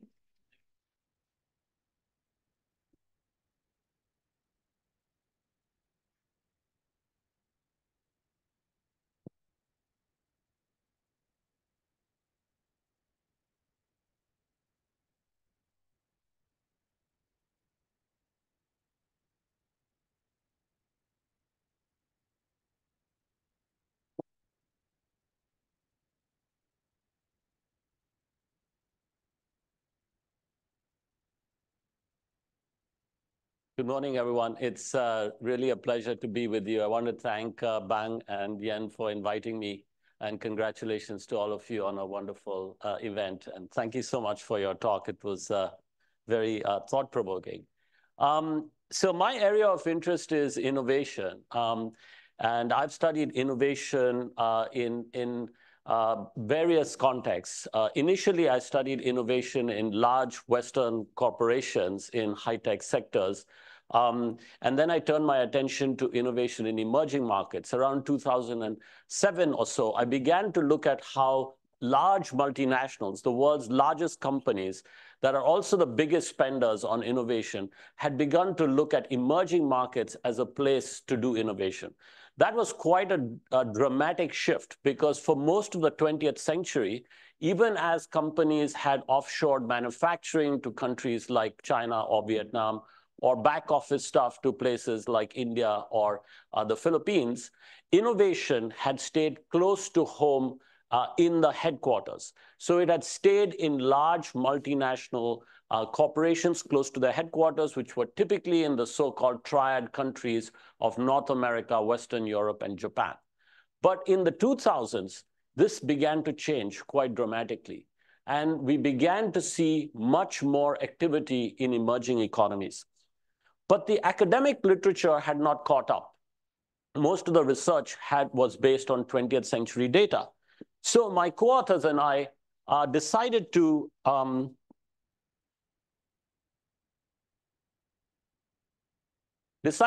look at this question again around 2007 or so and collect some fresh data that might... I need the slides. Yeah.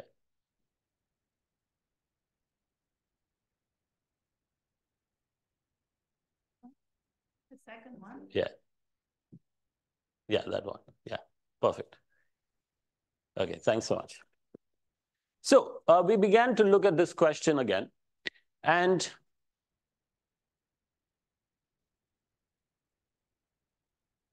we looked at a sample of the 500 largest multinationals globally, covering some of these very important sectors, high-tech sectors. We left out financial services because they're somewhat different. And we looked at where these large companies had their largest or the most popular destinations for their significant R&D centers. And these were the 21 top locations or the 21 top nations where the Fortune 500 were locating R&D in 2008, 2007, when we started to look at this. So as you can see, many of them are indeed the advanced economies, and this was where most of innovation happened in the 20th century. But you'll see that increasingly there were emerging markets also in this list. And so we looked at how many R&D centers were in these countries. We just looked at how many in total were across these countries. And what was interesting to us was that in about 2007, 2008, while the top four destinations were emerging economies, number 5 and 7 were emerging economies. And if we had done this study, say, 10 years before in the late 90s, China and India probably would not have been in that list. So they had very dramatically increased the number of R&D centers that were in those locations. And then you see Brazil further down.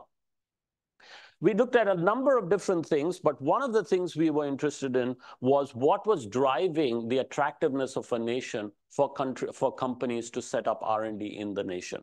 And there are a number of hypotheses one could explore. For instance, it could be linked to economic performance, so simply something like the country's GDP, or it could be linked to growth, which could be increase in GDP year on year, or it could be linked to intellectual property rights protection. How rigorous is that kind of regime?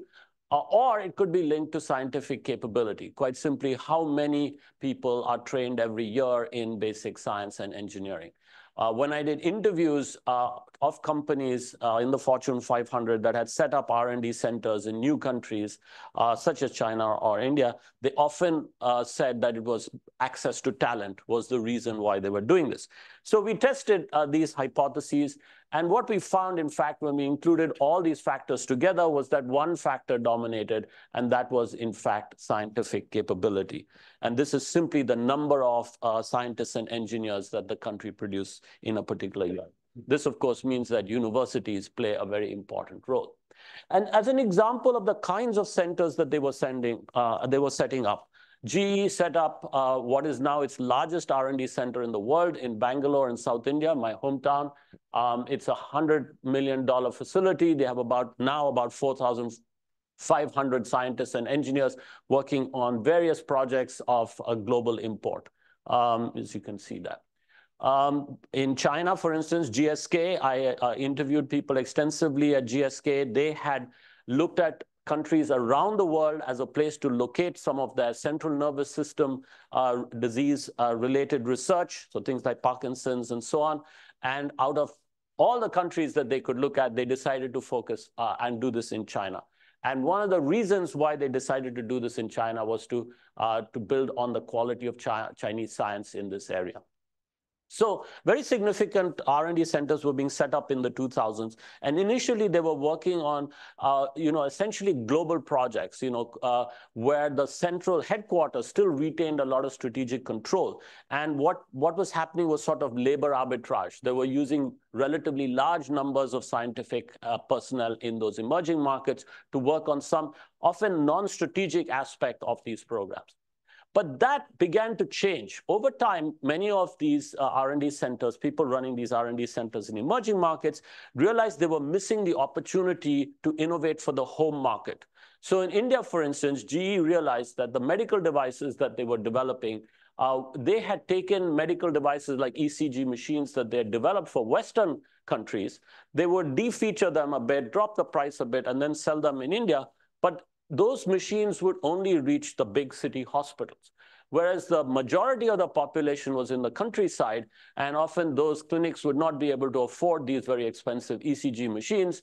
And in any case, typically doctors would go on a day trip from the city to the countryside to work in the clinics. So they realized the ECG machines couldn't look like that. They had to be like that, fit in a doctor's bag, be highly affordable, of course, be portable, run on batteries, and so on.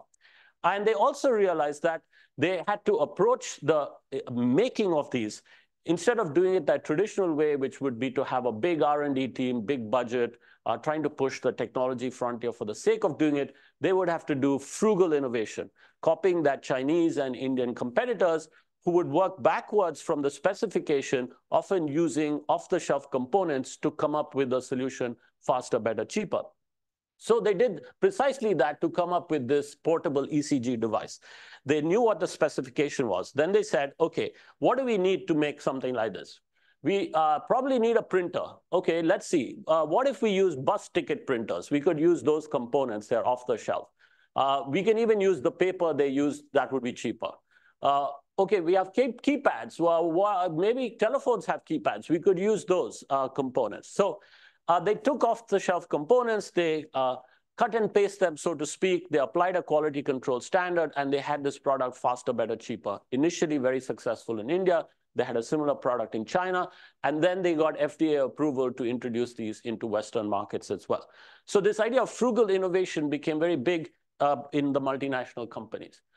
Siemens, for instance, in its R&D center in Bangalore, introduced a whole suite of products they call smart products, where SMART stands for simple, maintenance-free, affordable, reliable, and timely to market.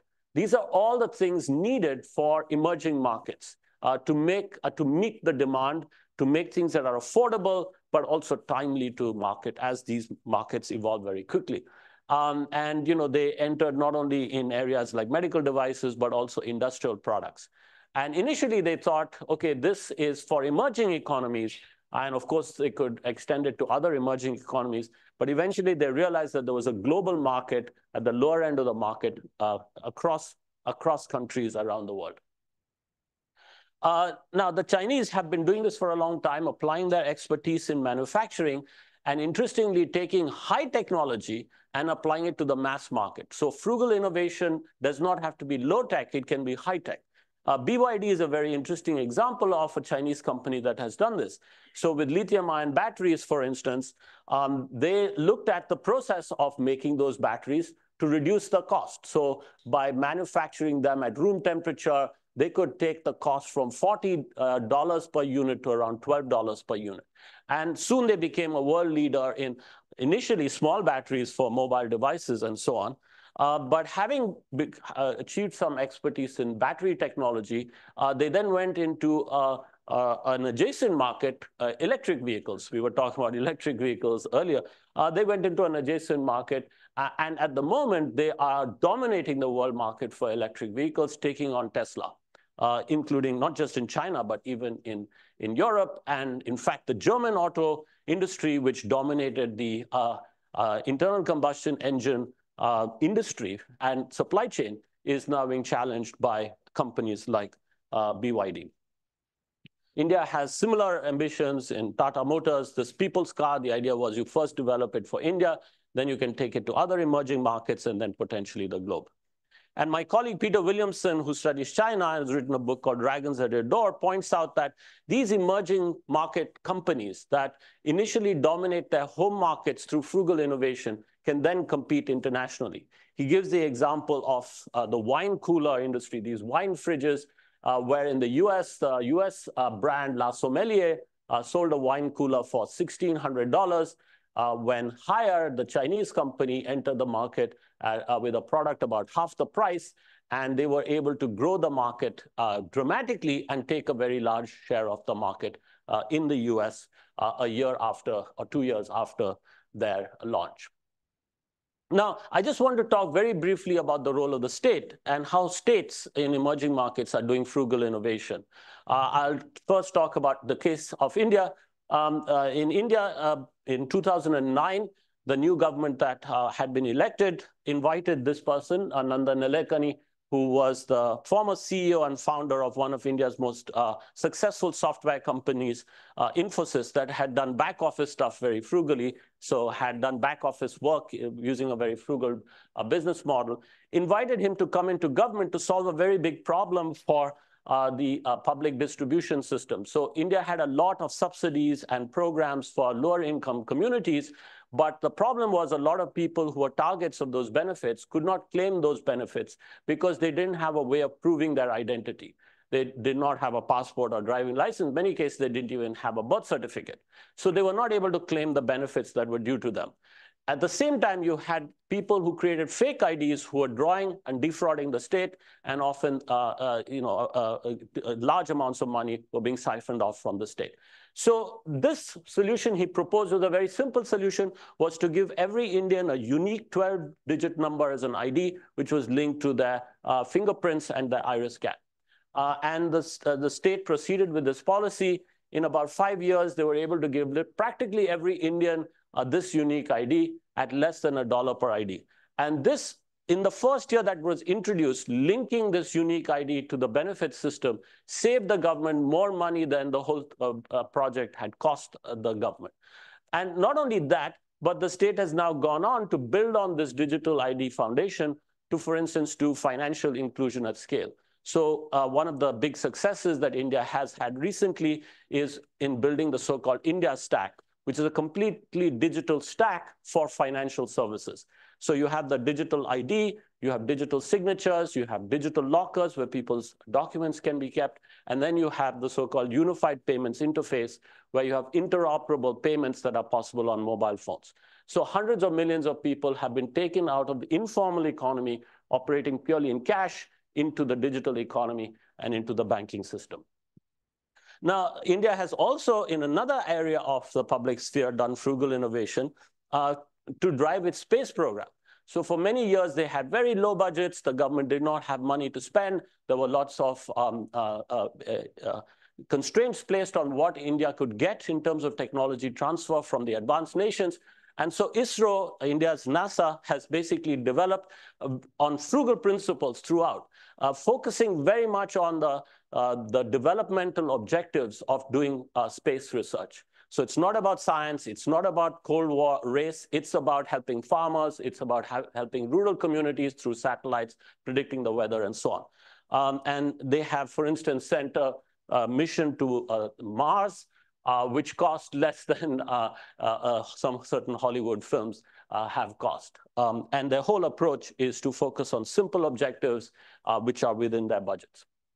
Okay, so let me just conclude by saying that the world of innovation has significantly shifted over the last couple of decades. Emerging markets are now playing a very significant role where multinationals are setting up large R&D centers in these emerging markets.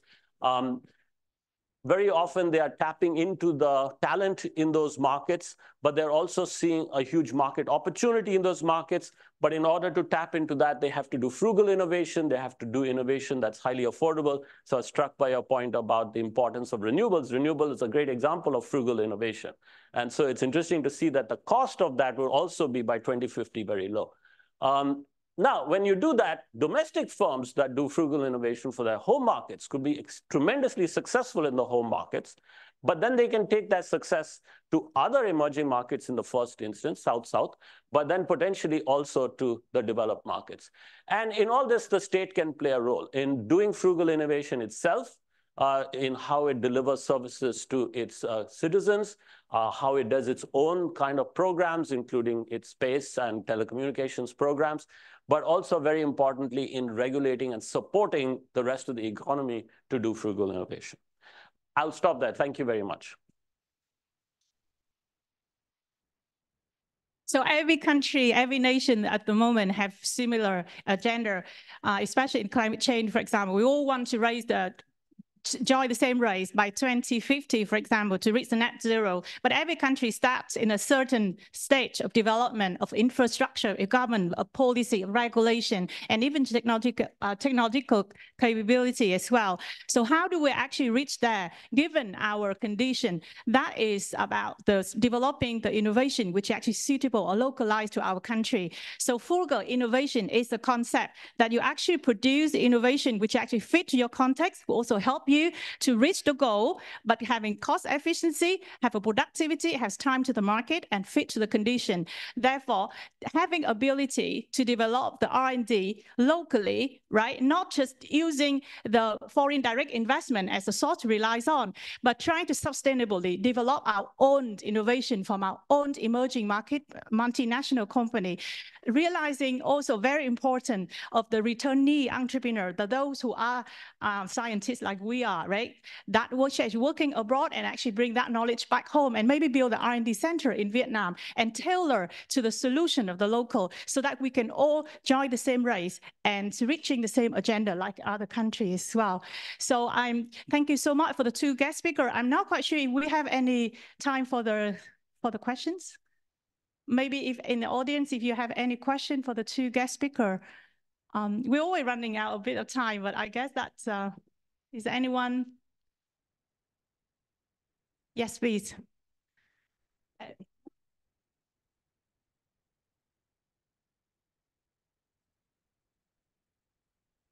So thank you for the two speakers. So my question for David. So the assumption that you make in order to produce the ammonia and also coal is from the electricity based on offshore wind. But I'm just curious, currently, how do they do that? Maybe that because you make that assumption, then of course it's much more inefficient to do that. But of course, Japan, you raised the point of the Japan that maybe they have a different way to introduce to kind of produce that one that we don't know yet. I'm just curious.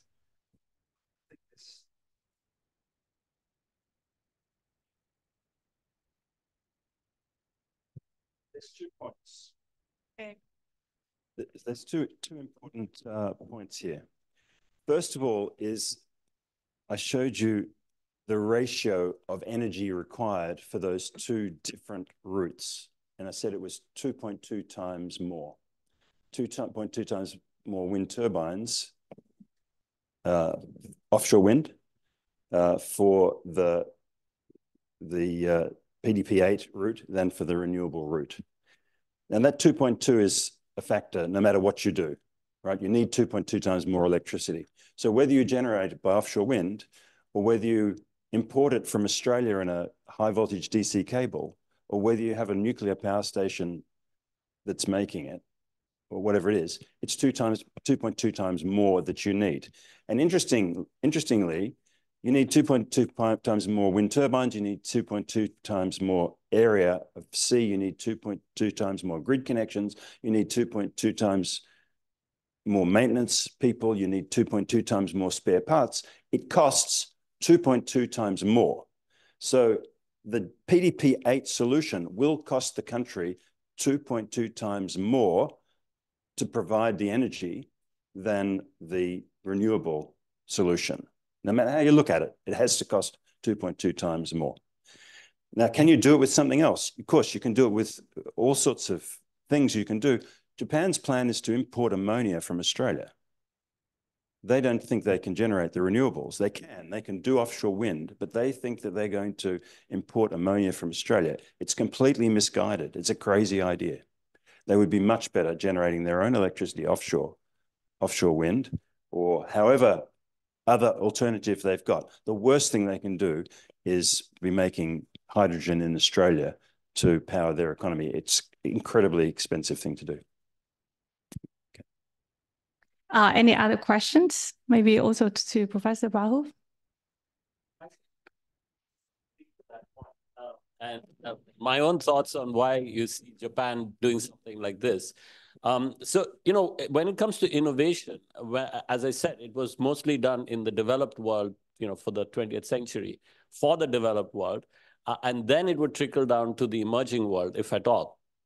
And really the economic model in the developed world for innovation is that it's an expensive activity and you pass that cost on to the consumer because the consumer can afford it. So you make your profits not from the volume, but from the margin. So you charge high prices to cover your costs, and you don't have to reach a large number of people. That equation is inverted in emerging economies because you don't have that many people who can afford the high prices, but you have a lot of people who could afford an affordable product. So often you'll see why you see frugal innovation in emerging markets is because the way you make your profits is not from your margins. Your margins may be very thin, but from the volumes. And I think many Japanese corporations, like Western European and North American, followed this high-tech for high-cost model. But I think the challenge for emerging markets is to do low-tech for high volumes at low cost, or high-tech for low cost. And I think renewables are high-tech for low cost. And not just cost to the individual consumer, but to society, if you include the externalities, the negative externality costs of CO2 emissions and heat emissions and climate change. Not just that. I absolutely agree with everything you said. But there's one other thing, and that is that cost, that 2.2 times more, that has to be paid for by the economy. So all that energy on my graph, which is heat going up, you have to pay for that. It has to be generated. And in the end, you pay for that by subsidies for the, you know, it could be going to the consumer. The consumer can't afford to heat their house. We've seen that in the UK. So you end up subsidizing that because the cost of heat or energy is too high. So I think what's really important, and people don't seem to get, is that energy efficiency leads directly to economic efficiency. If you're energy efficient in your economy, it generates headroom for tax or for spending on hospitals or schools. If you waste energy, you have to pay for it. And that has to come out of the economy, has to come from tax, has to come from consumers. So it's so important to not waste energy. And the worst waste of energy comes from fossil fuels. And the key principle of frugal innovation is not to waste anything. Energy is important, but food, for instance. So the whole point is, can you make everything circular, which is not easily done, but that's a key principle of frugal innovation. So even if there's waste produced, waste energy, can you recycle it in some way, industrially? So I would like to invite His Exciting Ambassador and have some comments. No. I just want to have a very small question for Professor. Thank you very much for the very interesting presentation, and we'll have engaged in a very personal conversation about that. Extremely important for Vietnam, that transition. But a very key question is the price. So we all know that offshore wind is very good. The curves go down very steeply. It would go, in the by 2050, the prices are down. But if you are going to invest now, it's require a huge amount of capital that a country like Vietnam cannot afford. It's like $4 million per gigawatt. If you go per megawatt. If you go for at least a minimum of 3 gigawatt, it requires $12 billion, right? And a country like Vietnam cannot afford a project like of that size. And the prices you see here the scheme of the difference, okay? And they can afford that because the government is going to guarantee you a very constant price for 20 years, for 30 years, and pay the differences, or you pay back to the government, or the government pay back to you. But they guarantee after the auction, the last option like for I think it's £40 per megawatt hour. It's very, very cheap. But only the UK government can do that. A country like Vietnam, why we are changing and transition from a country heavily based on coal-fired plant, and they change that to a net zero by 2050. And we committed to have a maximum of 36 gigawatt of coal fire by I think 2035, but not over 32 gigawatt by 2030. So I think the solution that they do in the PDPA is to use the existing and extending the coal-fired plants after that because of the prices.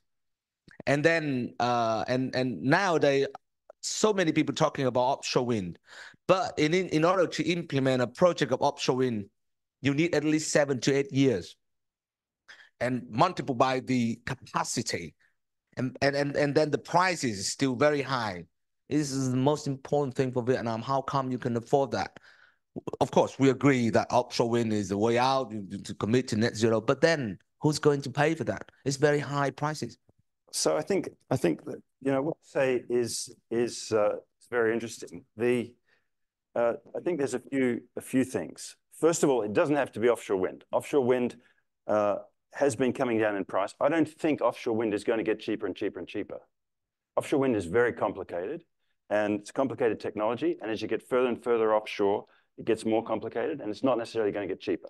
So, and I think that the Danish study understood that, and even still, it showed that by 2050, offshore wind would be the cheapest, the renewables would be the cheapest option for Vietnam. I think the other thing is that if you're building new capacity now, the renewables are cheaper than building new coal-fired capacity. Now, the coal-fired capacity in Vietnam has to run down. Those power stations either have to be replaced, or they will be turned into renewables. I mean, one way or another, those plants only have a finite life. They have to be replaced. You can replace them with more coal fire and ammonia co-firing, or you can replace them with renewables. Renewables, megawatt for megawatt, renewables are cheaper. So yeah, you can get a bit more life out of the existing coal plant, but Vietnam's energy requirements are going up, rapidly going up as it industrializes, and right? So you need more and more. You've got to replace the existing coal plants, and the renewables are cheaper, no matter how you look at it.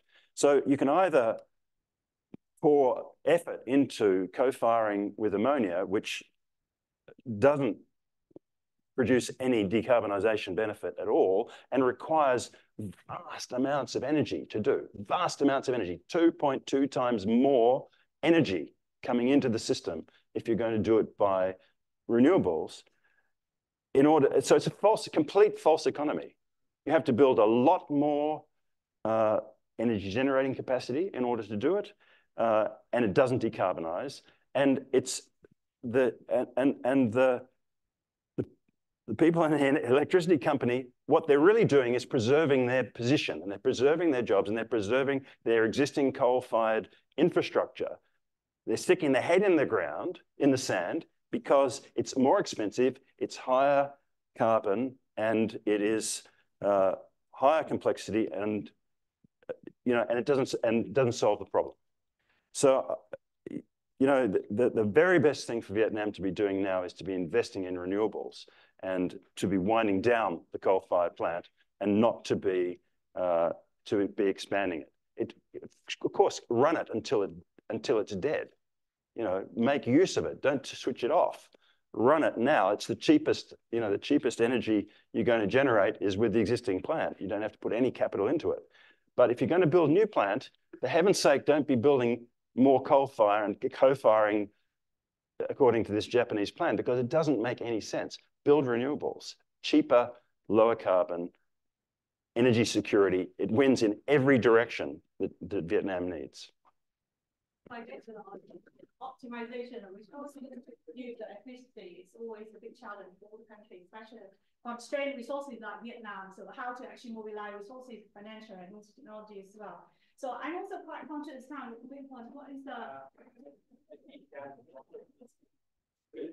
maybe it's a platform for government and Vietnam and the UK and the focus together. We come back to that topic. I like to have some comment on that as well, but we don't have time now. So maybe it will time to invite our His Excellency, the Ambassador Nguyen Van Loc. When you come to the stage, maybe together with you, Professor, to share some things Thank you.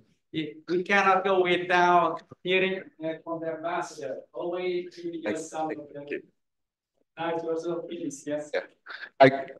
Thank you, Professor Nguyen, and thank you for inviting me to be present here. Well, actually, the two presentations are very interesting because it's really corresponding to what we talked during my two visits to Cambridge last year, is to establish a cooperation between the Cambridge Zero and the government of Vietnam.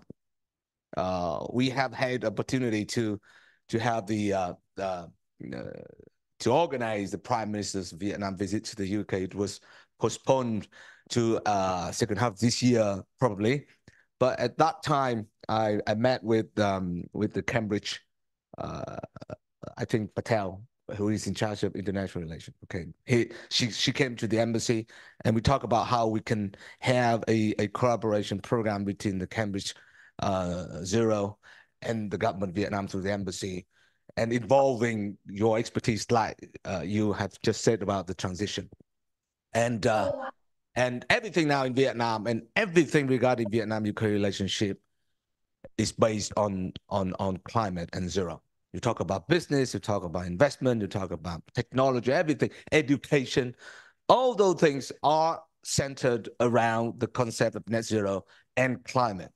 So basically what we are talking about is the first and foremost is the energy transition. I work on the energy transition. I was the lead negotiator from the Vietnamese side to work with the FCDO Ambassador John Merton and the EU Climate Ambassador Mark van Herkelen. Three of us, we have negotiated the JETP agreement, and then we have a lot to talk. But in order, I want to tell that because I'd like to have more in-depth discussion with experts like you and other professors at in Cambridge. And that project, we also involve the Imperial College. They have and they are very much focused on the green finance, the climate finance. So the first is the energy transition, but the second is green finance, where we really want to have this discussion involving also our Vietnamese colleagues. And then the third, I think is very important, is the technology. We talk about hydrogen, we talk about ammonia, we talk the technology discussion of how country like a developing country like Vietnam is going to have. You talk about the security, energy security, and to have energy security, you also have the technological sufficiency. We need to, we have to be also secure from the technological point of view. And the fourth point of view is we want to increase the exchange and share of the experiences. The UK have developed the 12 gigawatt of offshore wind. Is going to have another 50 gigawatt by 2030. And you have a very developed legal scheme and all regulatory frameworks that can be shared with Vietnamese people of how to develop the market, how to attract investors, and how to get things done. And this is the fourth point. And of course, the very important and the last point is to increase the cooperation between scientific research institutions of both sides. We talk about the JETP. JETP is involved, the G7 country, but also Denmark and Norway, the World Bank. So we want those high technical skill from those partners to be, in with Vietnamese partners. All those things, I think, is with your presentation and your presentation really intrinsically related to each other. So thank you very much for your presentation. I think after this meeting, we really look forward to having continuing this conversation, because both presentations are really looking into the core elements of Vietnamese development, at least for the next stage. So, and congratulations to our friends in the VIS, Vietnamese Intellectual Society. They are now more and more important to our relationship. It's not just because of you as yourself, as a scientist or researcher or professor who help Vietnam. You need more, first and foremost, to be ambassador of your institution to Vietnam. So people in Cambridge, Professor Bang, very good in finance, but then you have other colleagues in the Cambridge Zero that can be very helpful to Vietnam, raising really, really spot on discussion about how this kind of so-called ammonia coal-fired plant. I know there are a lot of interest and economic vested interest behind all those things. We understand that, even in the UK. And so, but in order to, to convince politicians, we need to present to them a very convincing business model. So you will be helping us about that. So the same discussion to other professor Vietnamese colleagues in the digital, in communication, in finance, good finance, everything. We need you, and we need you to be the ambassador of Vietnam to every single institution you are in. So thank you. Đi ra nói lấy con mặn gì ha? Hả? Đi ra nói lấy con mặn gì ha? Thank you, Ambassador. Well, that absolutely, that's a plan already for this, that for VIS, that we always wanted to have a forum between the government, politicians from Vietnam, and all from us here in the UK. We got all the professor, and so we should have this. It's about the policy, about what we can do between the UK and Vietnam. So that's something on the pipeline for us, as we said already. I think about over time already. So, do you have any other thing? I have to say thank you so much to Professor. It really inspiring talk, that even though we just got 15 minutes each, but absolutely we realize how important topic, even that also the innovation so important. I hope we didn't have a chance to ask about Vietnam, but I know that I've been to Bangalore. It's so much ongoing over there. We'd like to see Vietnam, same thing. But just before we go, the thing that we wanted all of us to come down and to take a photo together before we move to the celebration for our Lunar New Year as a tradition. May I invite two speakers as well to follow us to that celebration, please. But for now, can I ask you back to the stage? Can I have some of the things that from VIS we have? Two speakers, yeah. David, please come. And just to appreciate your just really to appreciate that you came and tell us to share your thought and view, to have some small present. And again, thank you so much for the time. It's Saturday, and thanks everyone.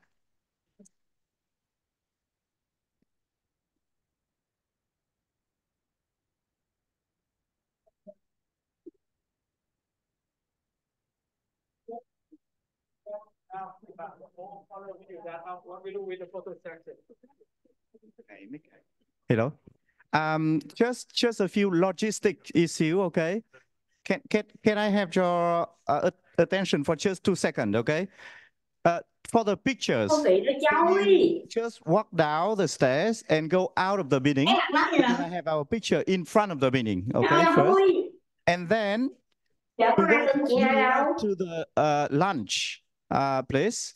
You have basically now two choices because we are a little bit over time. If you have a car park here, we're gonna open the car park and you can go there by car. Okay, and then you have to find a new parking nearby the Westminster College, or you can let the car here and call a taxi. I think that you are given with the number of Panther taxi from here to Westminster College. It's gonna take you 5 minutes and maybe a few pounds. Okay, so I think either by car or by taxi, you should be there in something like 10 minutes or so. Okay, thank you. Can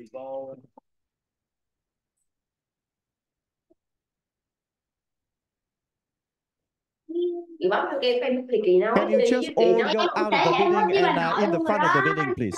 Quẹo rồi đó. Quẹo nói chị ai làm được. Nói sao mà chị hai không có làm đi. Em nói chị là đụng như baby của bà nội. Em nói chị không làm rồi. Sao quẹo tên quá. Anh vừa làm bạn đâu tin á. Bằng chứng lý do á. Em đi không có chết đâu. Em không làm chị không làm. Biết ai làm. Em thôi. Bác sĩ không. Gặp nhau. Bật tiếp. Không. Bật tiếp ăn có độc. Bật tiếp ăn. Của bò phù thủy. Ta là phù thủ chứ không phải phù thủy. Gì? Bà phù thủ thủy. Ngon quá. Gì táo độc cái này xoài độc. Ngon quá.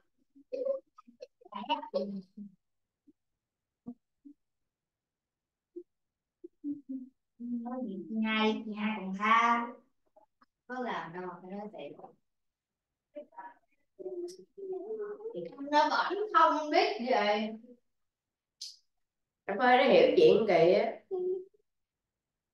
Sao? Biết lên TikTok, biết lên Facebook à?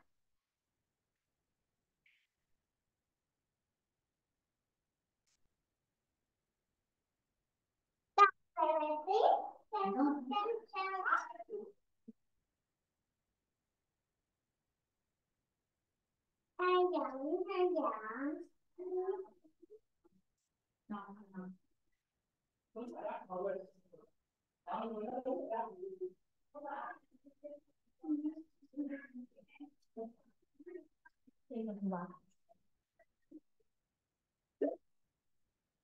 Cái gì vậy? Đi đâu? Ngoài chơi nè. Vui mà chơi. Không á. Đừng chơi. Áo nước người khác nói sao vậy hai?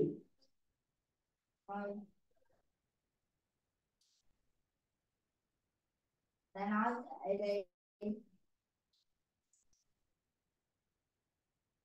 Phải thử cảm giác đó đi. Biết mà. Biết làm sao? Đào nhớ nó như sao?